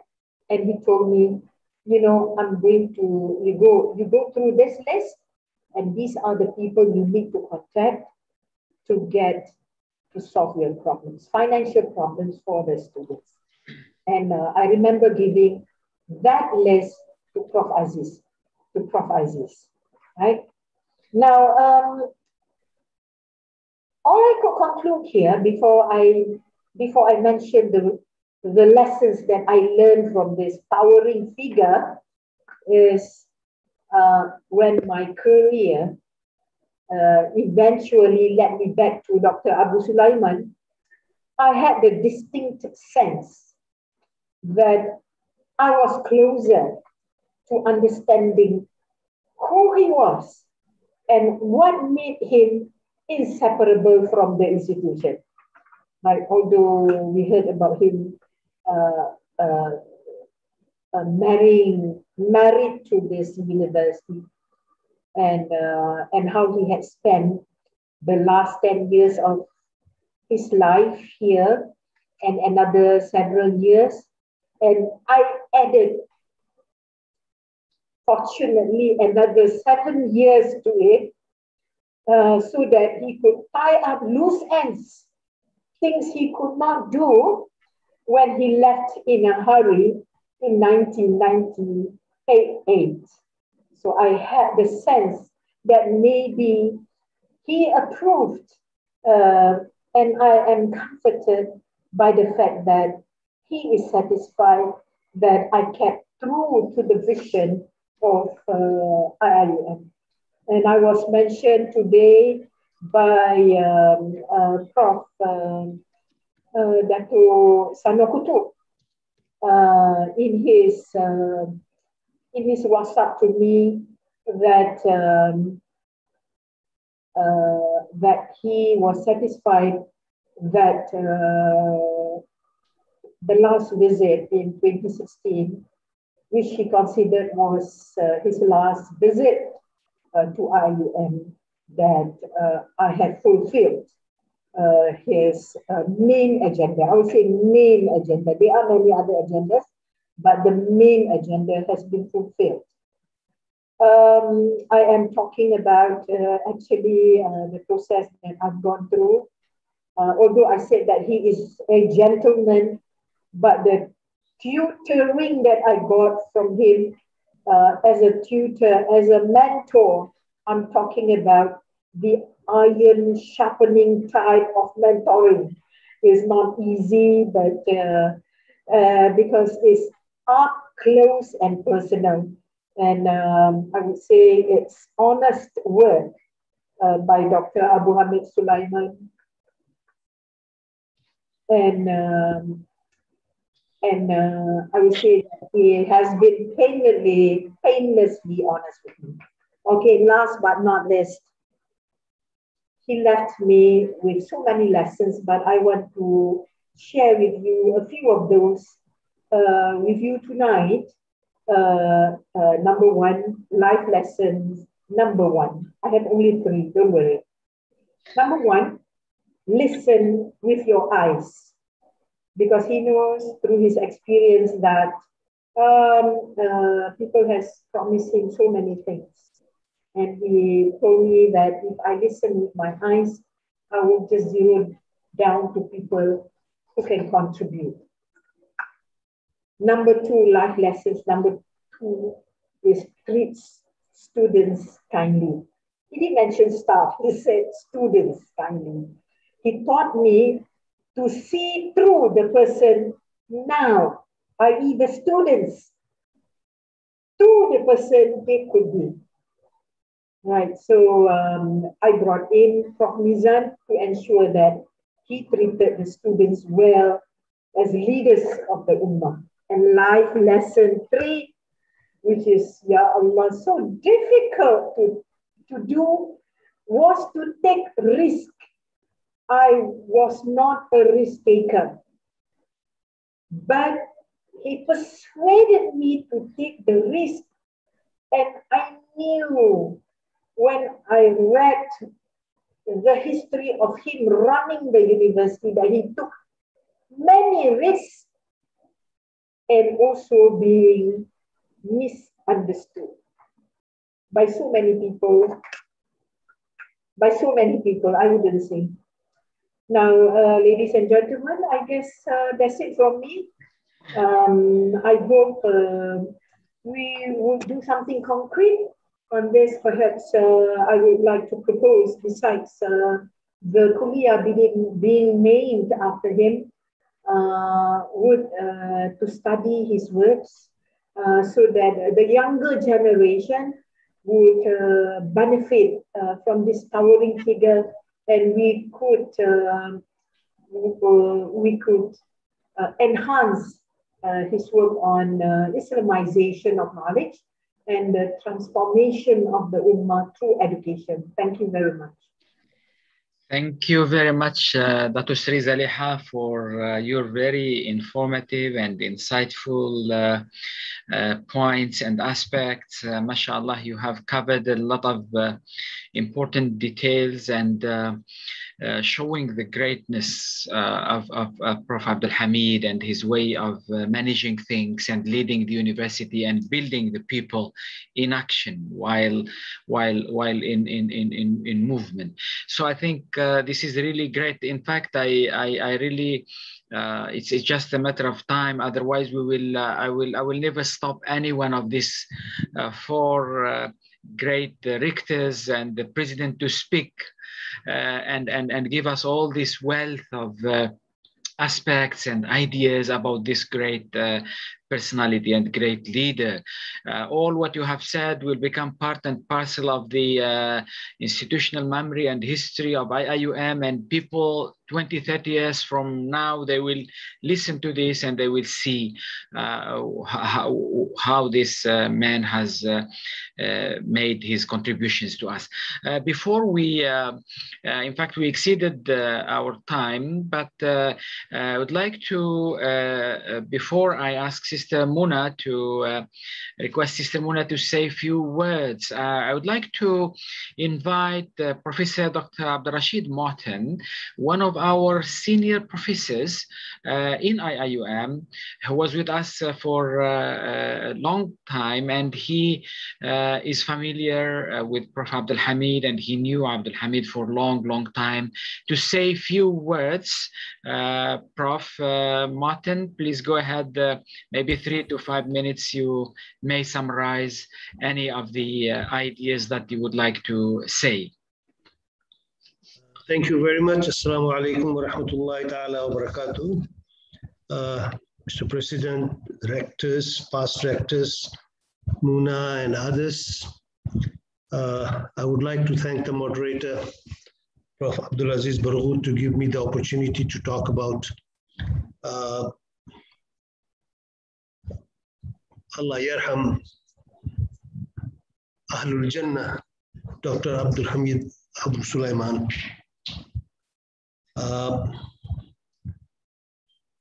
I would say very confidently and that I was very close to Allah Yarham.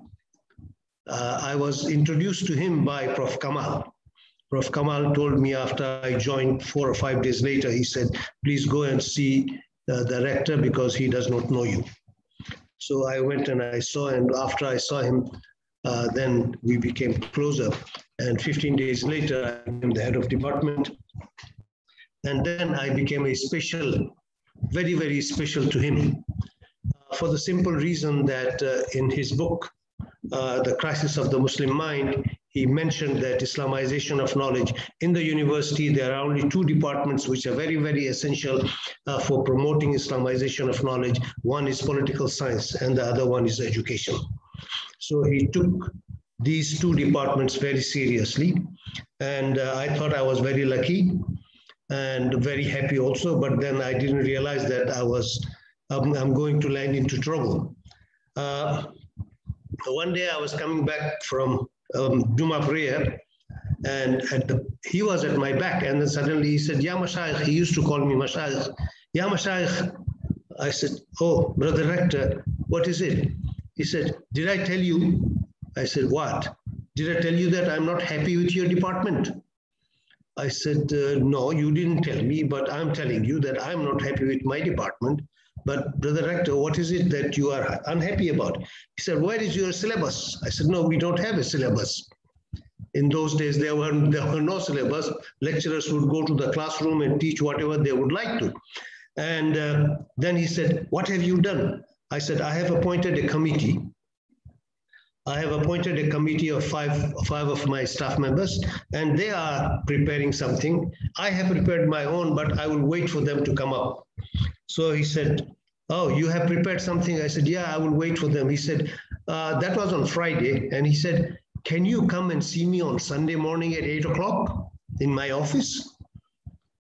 I said, is it possible a whole rector would come to the office at 8 o'clock to see me? I said, sure, Brother Rector, no problem. I came at 8 o'clock. He was there at 7 o'clock. And then whole day we sat down. He went through my draft of the syllabus, and he went through one by one, page by page, letter by letter, word by word, and then he made changes. And before the Maghrib prayer, we finished the whole syllabus. And it is the same syllabus which is still running in the department with few additions of 2. So if you look at the political science syllabus, it is the handmade of Professor Abdul Hamid Abu Sulayman. He is the one who made it. So I wouldn't take much time. I was just telling you this thing just to tell you that he was very, very attentive to details. He goes into the details bit by bit and would come up with something solid. So this is what he did it. And of course, all along, he has been very kind to all of us. And I'm grateful, and I appreciate Councillor Zulkifli for announcing the Kulliyah of Islamic Revealed Knowledge by his name. As a matter of fact, Muna and me, when they came last time, Muna was telling me, why not we make the Kulliya under his name? I said, why not we make the university under his name? Because the university is his creation. We should call it Abdul Hamid Abu Sulayman International Islamic University, Malaysia. But he said, no, why not we just make this Kulliya? I said, okay, that's a good idea. And today we realized that dream, and we thank him, and we appreciate and we pray for Allah subhanahu wa ta'ala to make these things true, to make the university come up to his expectations. Inshallah. Inshallah. We will come up to his expectations, and we will do whatever is necessary to achieve his dream. Wabillahi tawfiq wal hidayah. May Allah subhanahu wa ta'ala give him Jannah. He is Ahlul Jannah, inshallah. And we all pray that we should follow him in his steps. Wabillahi tawfiq wal hidayah. Thank you very much, Prof. Rashid, for your words of wisdom. Can I request Sister Muna to say a few words in the end of our program here? Sister Muna, go ahead. Assalamu alaikum. I wanted to thank you so much for this beautiful tribute. I hope that my internet is okay. I'm not sure because I'm having some internet trouble. It's okay. We hear you well. First of all, thank you so much for this amazing gesture, Tansuri Zul, of naming my dad's, I guess, grandchild, we have called it, the Kulliya of Revealed Knowledge, which he saw as the essence of change for the Islamic Ummah, or the knowledge inside of it. I also wanted to thank all the rectors who came today and took time to remember a colleague, a friend, a mentor, a teacher, and somebody who cared as much as they did for the Ummah. I want to especially thank Dr. Zulaykha, because she will never know how much it meant to my dad to be able to come back and, as you said, tie a lot of loose ends. The type of welcome that he got from you and from Professor Kamal Hassan, and also from so many professors and teachers and students as I accompanied him, has meant a lot. And my father is not a very expressive person, but he always said that seeing that university blossom was a hope for the Ummah. I also want to thank in particular Dr. Abdul Aziz Barghout, who has been a great friend and almost his academic son, I would say, for many years. I remember my dad when he wrote the last book, Azmatul Aql wal Wijdan. And I asked him, and I don't read a lot of my father's books because somebody said he has very high frequency. And I asked him, what is about this book that was amazing? And he said, it was 60 years of work, trial and error all over the world. I would try something, I think it would say, answering one question, Nahdatul Ummah, the resurrection of the Islamic civilization. And I would try one thing, and I would try another, and I would learn, and so this was khulasat, the summary of it. And of course, his trial and error was with Rufaqa al-Darb, Dr. Jamal Barazanji, Dr. Ahmed Tutunji, Dr. Yaqub Mirza, Dr. Taha Jabir Alwani, Dr. Hisham al-Talib, Dr. Anas Sheikh Ali, and a lot of friends from IIIT and from the university.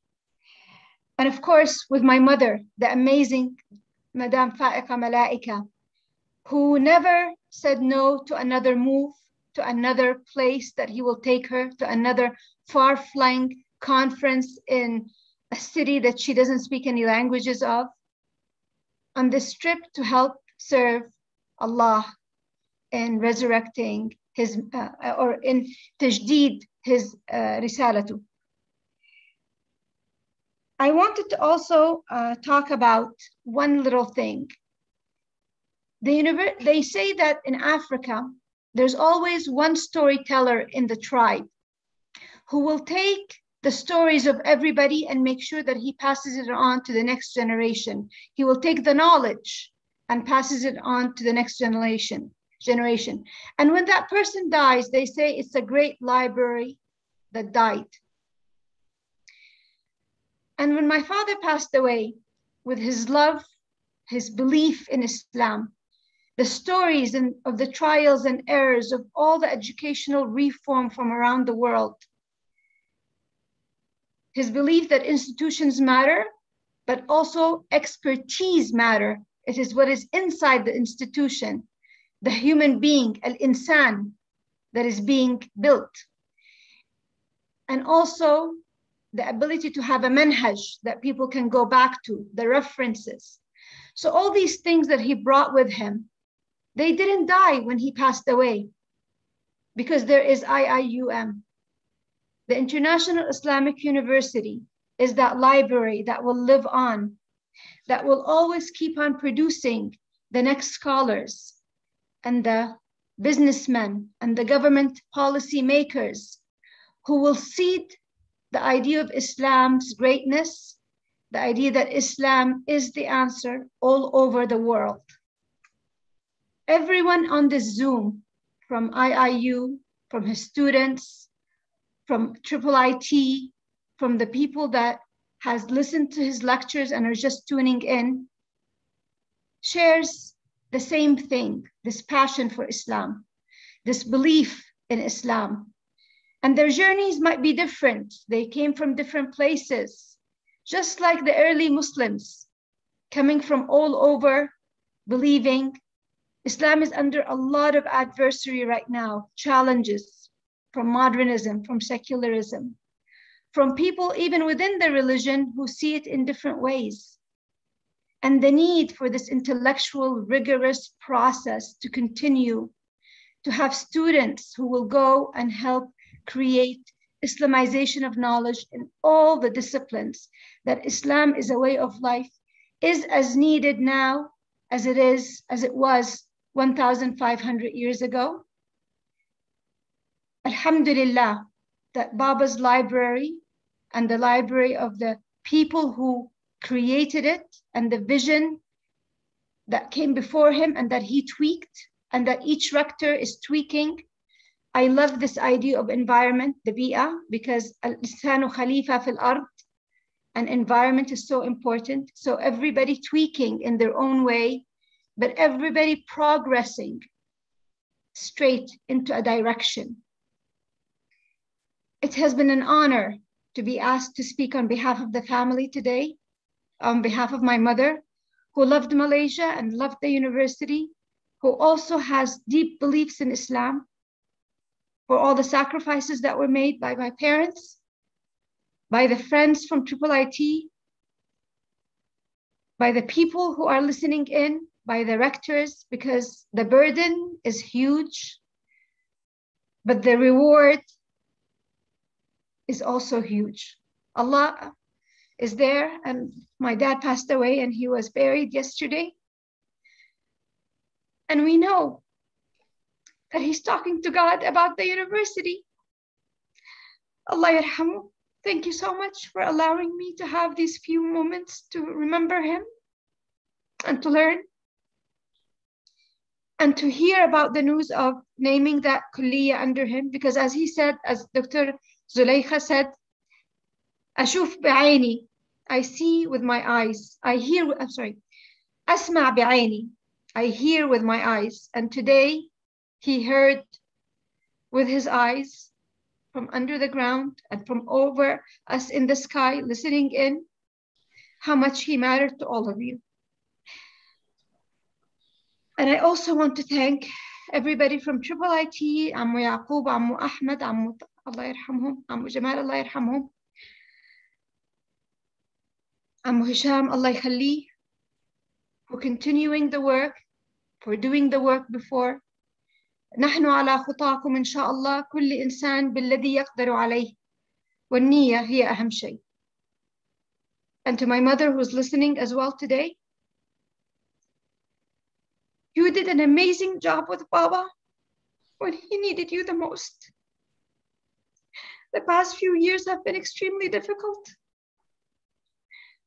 And we appreciate you as we appreciate my father, Dato, Doctor, Professor, Sheikh Abdul Hamid Abu Sulayman. Thank you very much. Thank you very much, Sister Muna, for your kind words. And I would like to thank everybody, those who are with us here in the Zoom, and the over 150 people are also following in our official YouTube. Alhamdulillah, we have listened to our president, our rectors, the Mantan and the Baro rector, and Alhamdulillah, we have learned a lot of things about Prof. Abdul Hamid, and we have seen a lot of things. If I would like just to, before I ask Professor Akmal, our beloved brother, Professor Akmal Kuzairi, to bless this gathering with a dua, would like just to summarize or to underscore very important points that has been mentioned here very briefly. I think, as I understood, and I know Prof. Abdul Hamid, I think Iium is in him, is inside his soul and heart. If I tell you, I was doing a kind of research in the last 2 to 3 years following some of his interviews and recent writings. I didn't find a time where he gave an interview or he speak to people in universities or conferences and there is no reference to Iium. And he considers Iium as his successful, or the successful model of the Ummah, introducing this new value-based integrated education. There is no time I listened to his videos or read the articles. So to him, I noticed that Professor Abdul Hamid, towards the end of his life, the last 5 to 10 years, start enhancing more, prioritizing more after the intellectual, the crisis in the Muslim mind, after the methodology, after the Islah, he came to tarbiyah, to education, and in tarbiyah talks about spirituality, about akhlaq, about values, about the importance of the human himself. And I think that's the direction of our university now, so that we move forward in this integrated model of tarbiyah that integrates all these aspects. The last thing to mention, a few years ago, I think 2.5 years ago, I spoke to Prof. Abdul Hamid and to Sister Muna regarding the student. And immediately, without any hesitation, he decided to establish the International Student Fund. Started then in 2018 with 1 million. Now we have 2 million, and soon there will be 3 million in this fund. We helped already around 200 students. And in the plans this year to help another 100 students. All this in the mizan of his hasanat. All this inshallah will be paying for him and for the university and for the ummah. As Tansri, I did mention, he has a great hope in Iium, in the Malay elite and scholars, and in Malaysia to be the people who will lead the revival, inshallah, of our ummah. There are many things to mention, but I stop at this point and I ask our brother Professor Akmal Kuzairi to bless this gathering with the dua.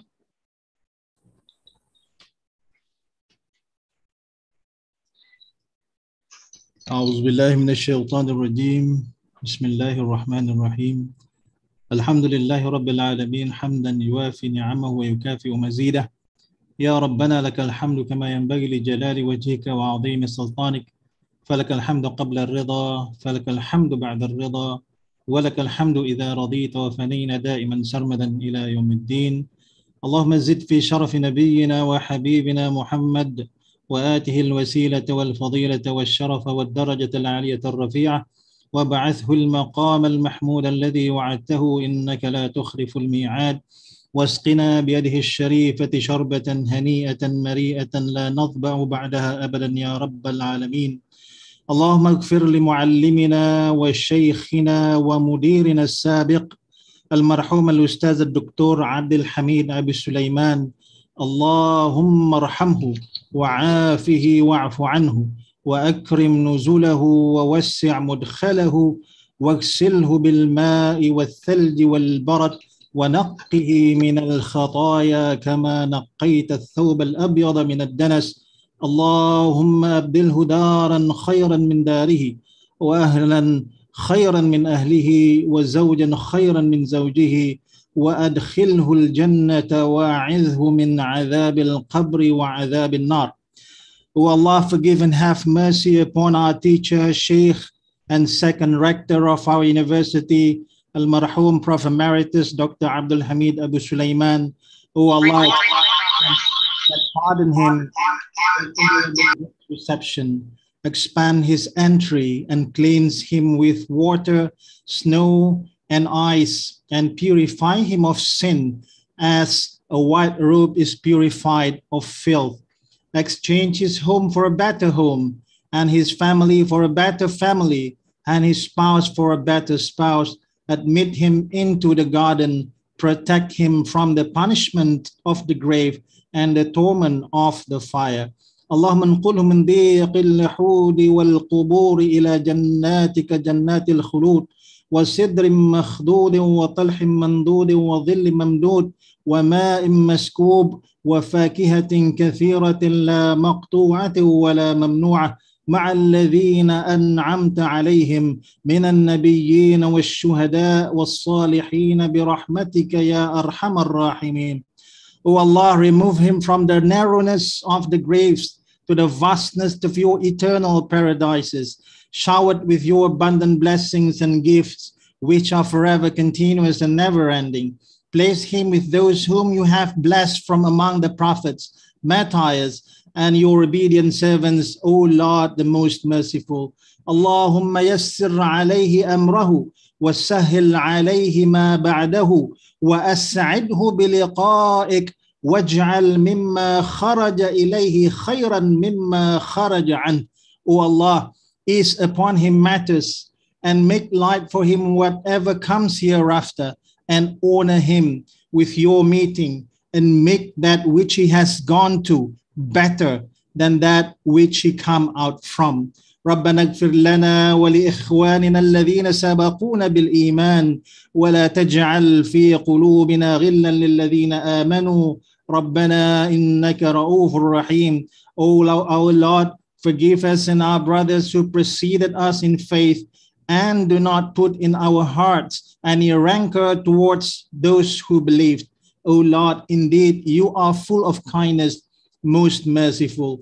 اللهم لا تدع لنا في مقامنا هذا ذنبا إلا غفرته، ولا هما إلا فرجته، ولا دينا إلا قضيته، ولا مريضا إلا شفيته، ولا عدوا إلا كفيته، ولا غائبا إلا رددته، ولا عاصيا إلا عصمته، ولا فاسدا إلا أصلحته، ولا ميتا إلا رحمته، ولا عيبا إلا سترته، ولا عسيرا إلا يسرته، ولا حاجة من حوائج الدنيا والآخرة لك فيها رضا ولنا فيها صلاح إلا أعنتنا على قضائها في يسر منك يا أرحم الراحمين.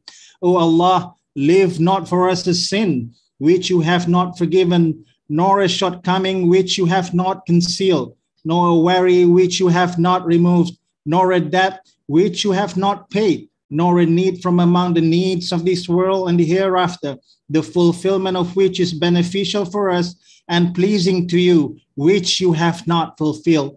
O most merciful of all, show us your mercy. ربنا تقبل منا دعاءنا إنك أنت السميع العليم وتب علينا إنك أنت التواب الرحيم. ربنا آتنا في الدنيا حسنة وفي الآخرة حسنة وقنا عذاب النار. وصلى الله على سيدنا محمد وعلى آله وصحبه وسلم والحمد لله رب العالمين.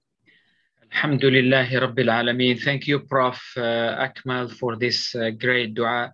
MashaAllah. In the end of our program, I would like to thank everyone, especially our president and our rector, our former rectors, all the participants who are with us here, whether in the Zoom and YouTube. I think this video will be spread elsewhere in the world. I think the amana now is in our hand. And inshallah, from here, we move forward, inshallah, in advancing the cause of the university, the nation, and the ummah to help the world, inshallah. I think I stop at this point. May Allah bless you all. Maybe, Brother Faris, we wanted to have like a photo session or a photo to keep the memory, inshallah. Can you please manage this collective photo of the team? Yeah, please turn on your video that we can take a picture. Kamal.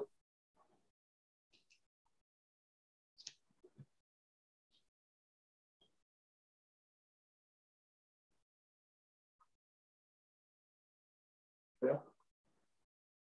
Proposal. Thank you. Please. Video, please, proposal. Yes, No? Yeah. I think the image should on it. I cannot on by myself. All right. 1 minute, 1 minute.